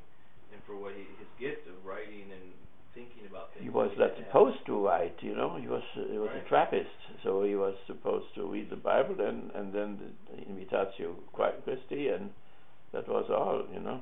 Yep. When they gave him a dispensation. Yeah, I mean. So, but some people feel good, you know, in that they don't want to have this autonomy. It's too, because it can be torturous too, you know, to make your own decisions all the time and so on. You know, it's interesting. I don't know if you got it. The newsletter from it came this week. The one you get those too, right? Send them to you. If you read there, it's by Brother Abraham and why people go into the monastery and the problems they have with their families, asking questions about why you want to do this and whatnot. You know, but a lot of what he talks about is the regulation. You know what I mean? It is liberating in some kind of sense for some people. For other people, it would be completely stifling. Yeah, right. And it's a matter of age, you know. They called me in the kibbutz, you know. They told me you're just too old, you know, to join. You have to do that from youth on or whatever.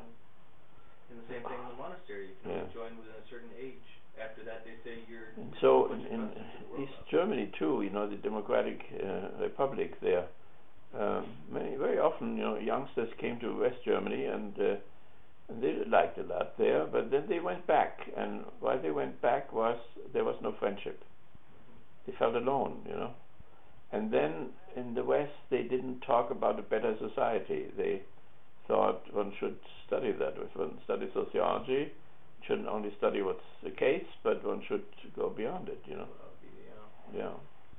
And I know when I was there, it was still communistic, these youth communities were beautiful, They were all interconnected, and they were wandering into the mountains, and they had projects. For instance, they wanted to build a dam up there in the harbor of the Baltic Sea.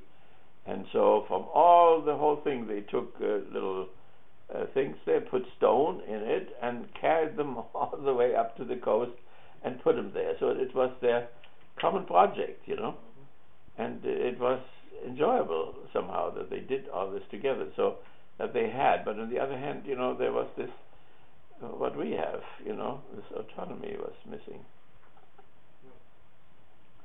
I think, people here, doctors particularly, they have nothing against helping people, but they don't want the state to do it. They want to do it themselves. And now when you have 40 million old people, you cannot do it yourself, the individual doctor. You cannot leave it to his arbitrariness, or if he has something or doesn't have anything. That's what they don't understand, and why they are so bitter about Obamacare. But the problem's too big for that level of society. Right, it is. It has to go up to the next But we have to find something which has never been found before, maybe to find a balance between those two. Because traditional societies were all solidary, they had emphasized solidarity, family, kinship group, and all that. And modernity then emancipated the individual from the church, from the family, from the state, and so on. So. And by 1900, they were then, so lonely that there was a lot of going back to the church again. Right. I just read from Wilhelm Reich, a Jew, who talks about the Catholic temptation. He said the modern world went so wrong, that there is really a Catholic temptation and so on. But so Goethe and Hegel did not convert to Catholicism, but Hegel developed some kind of a crypto-Catholicism for himself. But because the people were so ugly who became Catholics, that means the Romantics, and he didn't want to be a Romantic, so he didn't convert.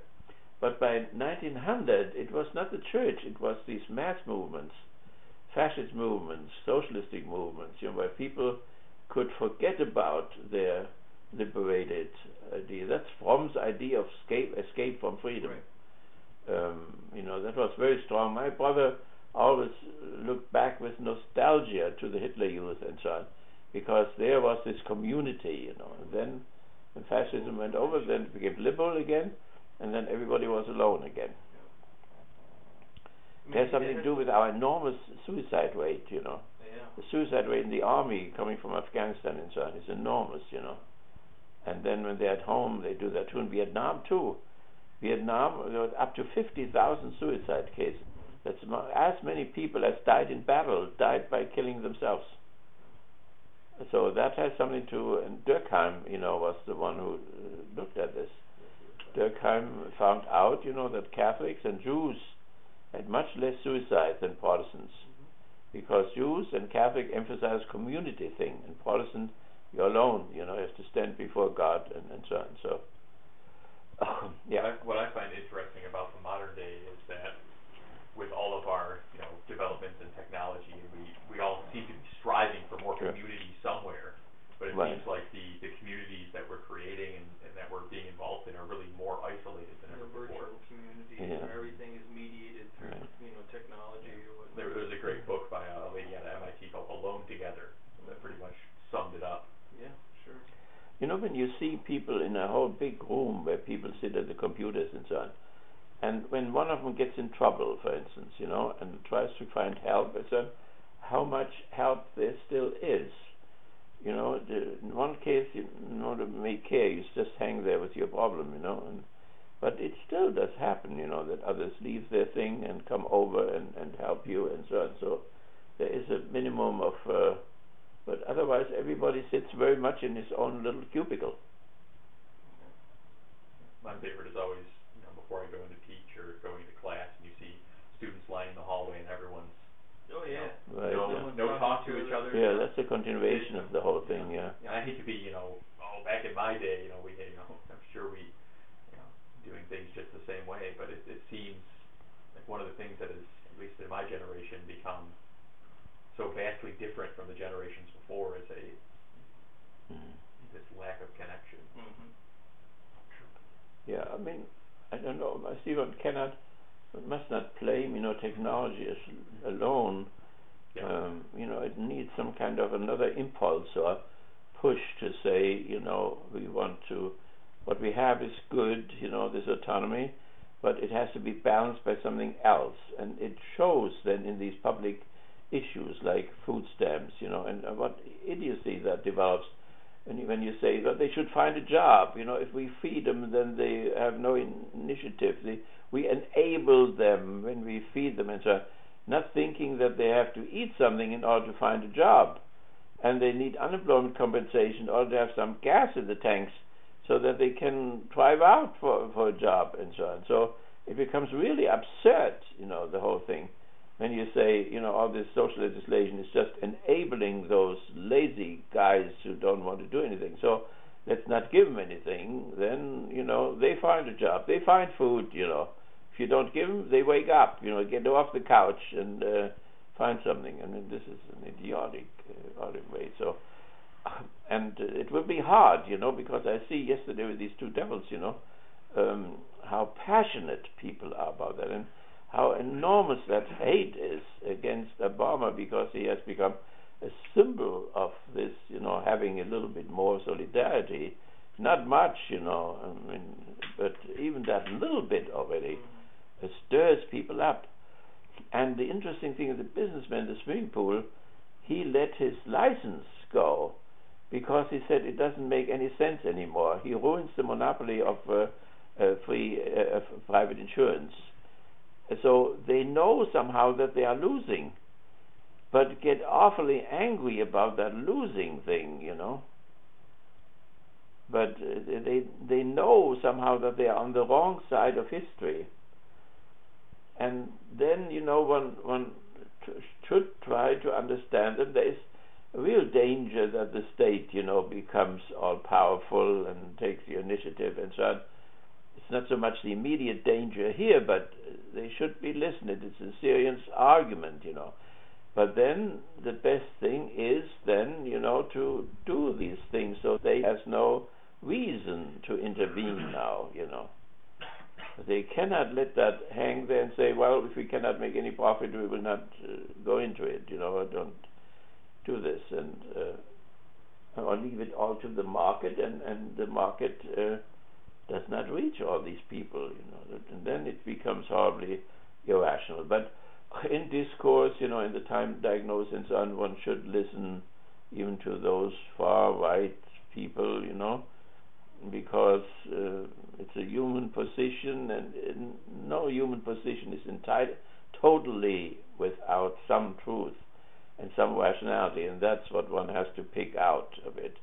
If they are angry about abuses, they are right to be angry about abuse. I know some people are just sitting around, and don't do anything and don't apply for health care. And what do they expect? If they have to go to the hospital, and everybody can do that, every day it can happen, then the others have to pull them out, or they don't want to have any children or whatever. The other people's children then should take care of them someday. That is the issue, the thing there, or even not to get an injection, against the flu or whatever. It means then that you may infect other people. Other people have to take care of you, and you'll infect them, and so on. So it is this island type of a situation. Everybody is an island, which is not real, which is not realistic. Okay, let's look at a few things there. Okay, let's do that 5 minutes and then look at one of the movies there. So please answer critically. 9 out of the following 48 questions in essay form. You may concentrate your work on the question 15, and 15 is it's the depth study.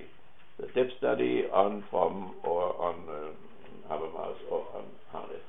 There are a few books there by Habermas. I put them up there, and you can look at them. Doing so, take some of the other questions into consideration as well. Keep the questionnaire and add it to your notes. Okay.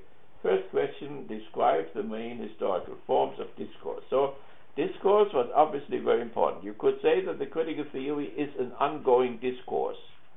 It started before the First World War, and it went through 1, 2, 3 generations, and everybody participates in this discourse. And also, their main concern, is what we call pragmatic. So, Habermas talks about universal pragmatic. It is really a linguistic pragmatic. Pragmatic comes from pratein, Greek pratein, to do, to act. So it's an action theory. The whole Marxism is an action theory. The whole Freudian thing is an action theory. So Habermas changed the whole Hegel, except the philosophy of history, into an action theory, and followed even the whole system of Hegel. So that discourse, we can define it as future-oriented remembrance of human suffering with the practical intent to diminish that suffering. So that fits psychoanalysis, and it also fits Marxism and so on. The Marxists are a discourse in which they are concerned with future-oriented remembrance of the suffering of slaves, of serfs, of wage laborers, and with the practical intent to diminish that suffering. That would be a definition of discourse. Which historical forms of discourse does our discourse in the critical theory society belong? So there was first a religious discourse, and Kant is right, the founder of sociology, right? Auguste Kant. There was a theological discourse, then there was a philosophical discourse, and there was a scientific discourse. So in the East, the Gautama is a great master of theological religious discourse. We had it also in Greece. Then in Greece, from religion, people, they go over into philosophy. Socrates, the philosophical discourse, Plato, and so on, and Aristotle, but it still has strong religious elements. That means every new discourse form determinately negates the previous one. That means it says it's philosophical now, it's not religious, but religious elements are still contained there. There are still myths which Plato uses and Aristotle uses, and even scientists use myths like Freud when he talks about the Oedipus complex and so on. So then, only after Hegel, then the philosophical discourse goes over to scientific discourse. So Einstein did not go into the laboratory, but Einstein walked through the Alps and then discussed the law of gravity and the relativity of the movements of the planets and so on. And then only after he had developed the formula, then they went into different places or different continents, and when the sun was darkened, then they could see the planets and they could see the deviation. So it was first in thought that it was developed in discourse, and then it was verified through the telescope. That is an interesting type of thing, right? So that's scientific discourse. Now, today we can say, that our discourse is a scientific one, it's a sociological one, it's a psychological one. But at the same time, it is also a philosophical one, and sometimes even theological elements come in. Right? So that when you are a dialectician, you don't think that when the philosophers come, all the religious people are dead, or when the scientists come, all the philosophers are dead. That's how people very often think. But in reality, the new development negates, but also preserves, elevates, and fulfills, if it's going well, what was there before. So, what will happen to the discourse culture if civil society moves further toward alternative future? Number one, the totally administered society, then the discourse may die down completely, because it will be a signal society, like when you go to the street corner, red, blue, and red, green, or whatever. So people will say, should we have sex or not, and there will be a signal. Now she can have a baby, so therefore we cannot have, and whatever. And there are no discussions anymore. Like we don't have discussions when we come to the corner there, because the signal shows us to go to the right or the left and so on. But when there is electricity falling out like it did today, then suddenly the light doesn't go. What are we doing? Then we begin to signal to each other. In a certain sense, we enter a discourse with each other, who should go first, and so on. We wave, you go first, and it works, by the way. It does work, we can still do without signals, but it would be very uncomfortable, to take all the signals away. Obviously, we got used to them, and there is an advantage. So, therefore, we'll go into this totally administered society. It's almost unavoidable. And it will be very hard then. There's no need for an ethical discourse, because it will all be regulated. You don't have to think what is, like today when you push the gas pedal or whatever, you don't think about it. It will go all automatic. It would be a totally atomized type of society, a reified society, and so on. So there may be no discourse anymore. As far as future number 2 is concerned, a totally militarized society, which will be also administered, and that means the army will also be automatic today, where automatic reactions set in, and so on, where you don't have to think anymore, and so on. It was already, automated to the Second World War to a large extent.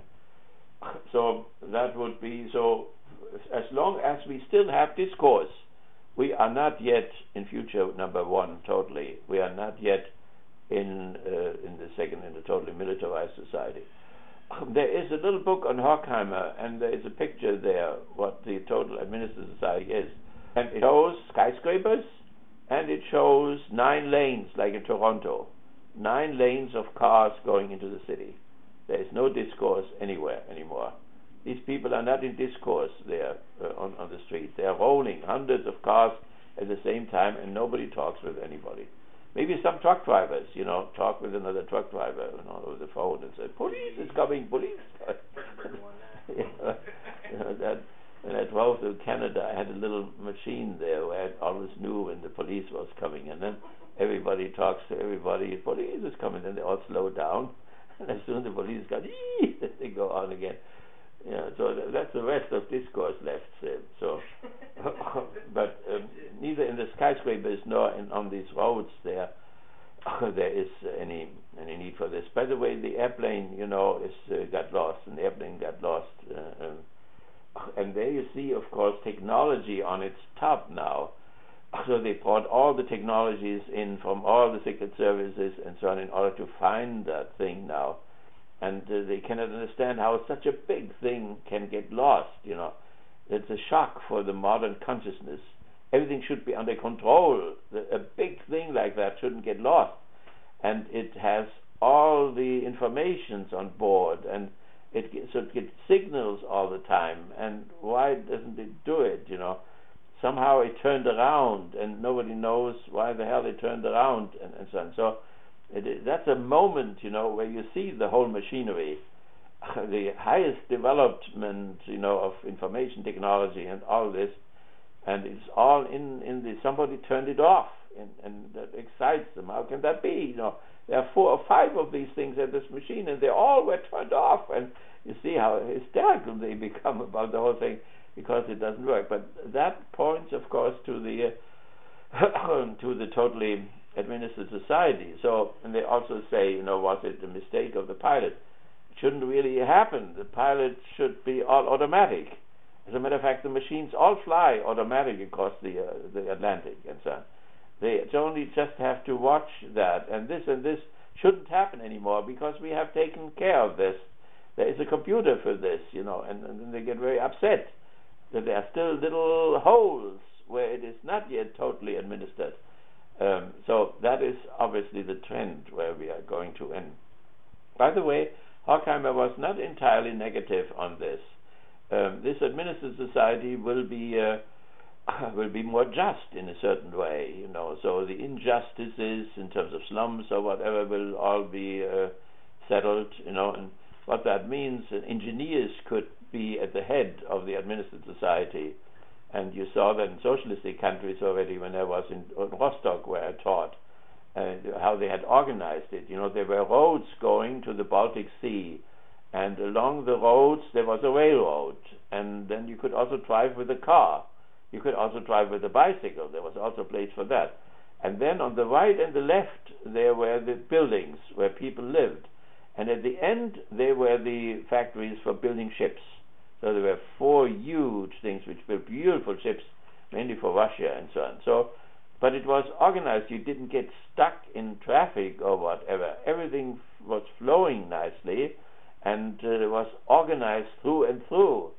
And you could still see, well, maybe they should have a swimming pool there, but they didn't have a swimming pool because the Baltic Sea was only half an hour away. So it was organized. They all would go to the factories, and then all would go to the beach, and there was a nudist beach, so people could really live out their happy life and so on. And by the way, a whole culture of nudist beach. That means nobody looked at somebody when was somebody naked, that he had an operation, or that he was old or young, or the children saw the old people naked and so on. And it was all completely normal. It became unnormal when the Westerners came in, took pictures of the beaches suddenly and so on, which nobody thought about it. I had Anke there, was one of my students' girlfriend, and I went with her to the nudist beach, and what did they call that? They had a name for people who had a bathing suit. It was ridiculous to have a bathing suit, so I wanted to find some place to put a bathing suit on. They all laughed themselves to death. It was just against their whole culture, you know. But I mean, they were not laughing, you know, in a nasty way, but they were just hilarious. You know, the guy had to put a bathing suit on still, you know. It was old Middle Ages, you know, so no decent person did that anymore. So and the priests were there too. I mean, they fought against it for a little while, then they gave it up, you know. And about adultery, there was not more adultery than in the West, maybe less than that, you know. It is the bikini, you know, who makes you an adulteress, not the total thing, you know. So I think there's another trick involved in all this. So nevertheless, that is about the futures there and discourse. So discourse is an important thing there in all of them. So, and Habermas has, of course, developed that more than Fromm has, and Harnett has developed that as well. So discourse is a very is a privileged form of communication. So it's called universal pragmatic or theory of action. These are all theories of action. And discourse is the most privileged action, and the action is rooted in language and memory, human potential, and in the human potential of the struggle for recognition. We said that this is what Marx and Habermas and so on did. They went behind Hegel's system, and then from these potentials or evolutionary universals, they bypassed the system. And in an unsystematic way, then, were thinking about all these things Hegel had thought about. So they transformed it all into an action theory. And it was quite successful so far, as far as it goes. So everybody who would simply be a Hegelian now, and he would not be familiar with the universal pragmatic, would be a little bit backward. He would not be on the present level of science and sociology and psychology and so on. So okay, so that and then as far as the discourse is concerned, there are also 5 points which are true for all communicative action, and that is there must be subjects involved, number 1, and subject to talk with each other. As they talk with each other, they produce a text, and they do that. The text has a certain structure, a certain grammar, and so on. And the text is produced in a certain context, and this is done for a certain purpose. So here you see the dialectical notion present, right? A are the subjects, and B is the mediation, namely the text and the structure of the text, and C is the goal. So they were dialectical for Hegel, and they are still dialectical for Habermas, but and the students like Arendt and Poincaré and so on, but they don't talk about it as such anymore. So the five elements are the subjects speaking with each other. As I now speak, I produce a text, right? And this text has a certain structure, and this is a certain situation which is different from the situation 2 weeks ago, and it's different from the situation next week, and so on. And text and context hang together, and that has a certain purpose. What is the purpose? Our emancipation, or whatever, why ever we do that. Increase our knowledge, or making ourselves knowing, and so on and so on. And this can, of course, in order to say something about religion, can help, to read the Holy Quran. That can help to read the New Testament or the Bhagavad Gita or so. Who has written this, for instance? Was it Matthew, or was it the Angel Gabriel or whatever? Who has written it, and to whom was it sent as a message, With whom did they talk? Did Muhammad talk with the Jews? Did Muhammad talk with the Christians? With what kind of Christians did Muhammad talk, right? And then the production of the text, which is at hand, which we have here, and then what was the situation? That is most important. Because the enlightener looks at the whole thing from the situation point of view. That means when he sees, the book Leviticus, a man should not lay with a man, and so on. In what context was that said? And when it shows it was in the context of matriarchal temple prostitution, then he says this context has been removed, and therefore the text loses its validity. So that can be, the forces of secularity can drive into all of this by taking out one element of the discourse, and that is the context. A contextual, it's called that way, a contextual approach to the sacred text. And it can be devastating, because this is the word of God, Man has no right to touch the word of God. No rabbi, no imam or whatever. And God has said that forever. But now comes the context, and the context doesn't fit anymore. So the 613 mitzvot of the Jews, where the high priest should marry a virgin and so on, and then there's no high priest anymore since 70, and no virgins anymore. So therefore, the text is hanging in the air now, and that is the horror of the fundamentalist. The fundamentalist has a text which belongs into a completely different context, and in the new context, it goes from one friction to the other, so that he loses all contact with the historical process where he is, and gets into the different difficulties, that he's either against blood transfusion and then does it anyway, or he lets his child die because he doesn't want to have a blood transfusion, or the court comes and sends the police and forces him, and so on. This is horrifying, you see. That is when you have a clash between a text which is out of its context. But what is the truth now, What kind of a truth is that which becomes untrue when the context changes?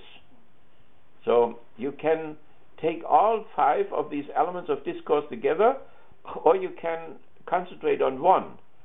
So you can look at the New Testament, who has written that, And then you see St. Paul, and you read those texts, and then you find out, that maybe 10 of his letters cannot possibly have been written by him, because he was already dead. So you get that out of the text, you get the context, and in this context, Paul did not live any longer. What were those 5 elements again? The subjects, talking, the talkers, and then the text which they produce. I, talking now, produce the text, and you are the other subjects who listen to the text, and that is important too. To whom did St. Paul speak? To whom did Muhammad speak? Did he speak to the desert people? Did he speak to educated people? Did he speak to middle class people, and so on? Jesus spoke to the proletariat, but the prophets in Israel talked to the middle class. That makes a difference how you talk, to whom you talk. So the subject and the text and the structure of the text, which can be its logic, its grammar, and so on, and then the situation, the context, and then the purpose, For instance, the New Testament, the purpose is not to to tell us the history or the Bible. The purpose is to prove that there was a revelation, that God has spoken, and so on. That is the purpose. So if you don't see that purpose and say, that's not really history or whatever, it's not supposed to be history. So you cannot write a biography of Jesus because none of the writers wanted to write a biography. All of the writers wanted to tell about the salvific and redemptive function of Jesus for this life and the next life. That means everybody wants to learn what Jesus has to say about the God who is the God of the living and of the dead, of Abraham and Isaac and Jacob, and of the people who will live and then who will be dead, and so the God of the living and the dead. So that is what people want to know, and not if he was married or was not married, or if he was divorced and so on. He may be all of that, but the subjects who wrote that text were not interested in it. That was not their goal. And they all have the goal together, to make known that man, this man who appeared as the Son of Man or the Son of God or whatever. And if we approach it, with the purpose which we would like to impose, we'll be terribly disappointed. Okay, now we want to have a few minutes there for our, no, we don't have any time anymore, right? Unfortunately, we have to close. Okay, so just read it through, and you can ask some questions about it, and if you feel strong enough, you can write it already. Otherwise, you can take another week. Okay, does that make sense? And thank you for your good papers. Good work.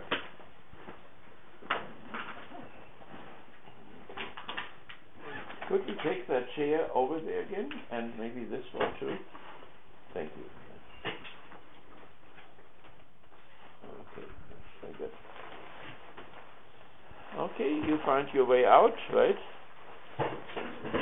Rudy, have you seen that there's a movie called Son of God out now? Yeah, I heard about it, yeah. Did you hear about it? Yeah, right.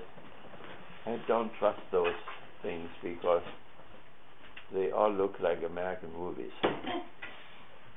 Well, it's certainly another dramatic. Ben Hur and all this, Yet another white Jesus. Another dramatic guy, But also Spartacus or whatever. I enjoyed those movies once, but now I'm not so sure if we get the real Spartacus. Yeah. Oh, probably not. That's I don't think we've ever made a movie that's, fully Yeah. accurate. You might really either enjoy or be totally disgusted by the latest version of Spartacus. Have you seen this? Yeah. What is it? Who makes it? I forget. It's like Stars or whatever. Oh my God. Did you see it last Saturday night, was it? The Spartacus? Yeah. Yeah. Okay, I bought you the find series. your way out, right? Yeah. Very good. Did you want to watch it with you? No. Hey, I don't let him get anywhere near that show.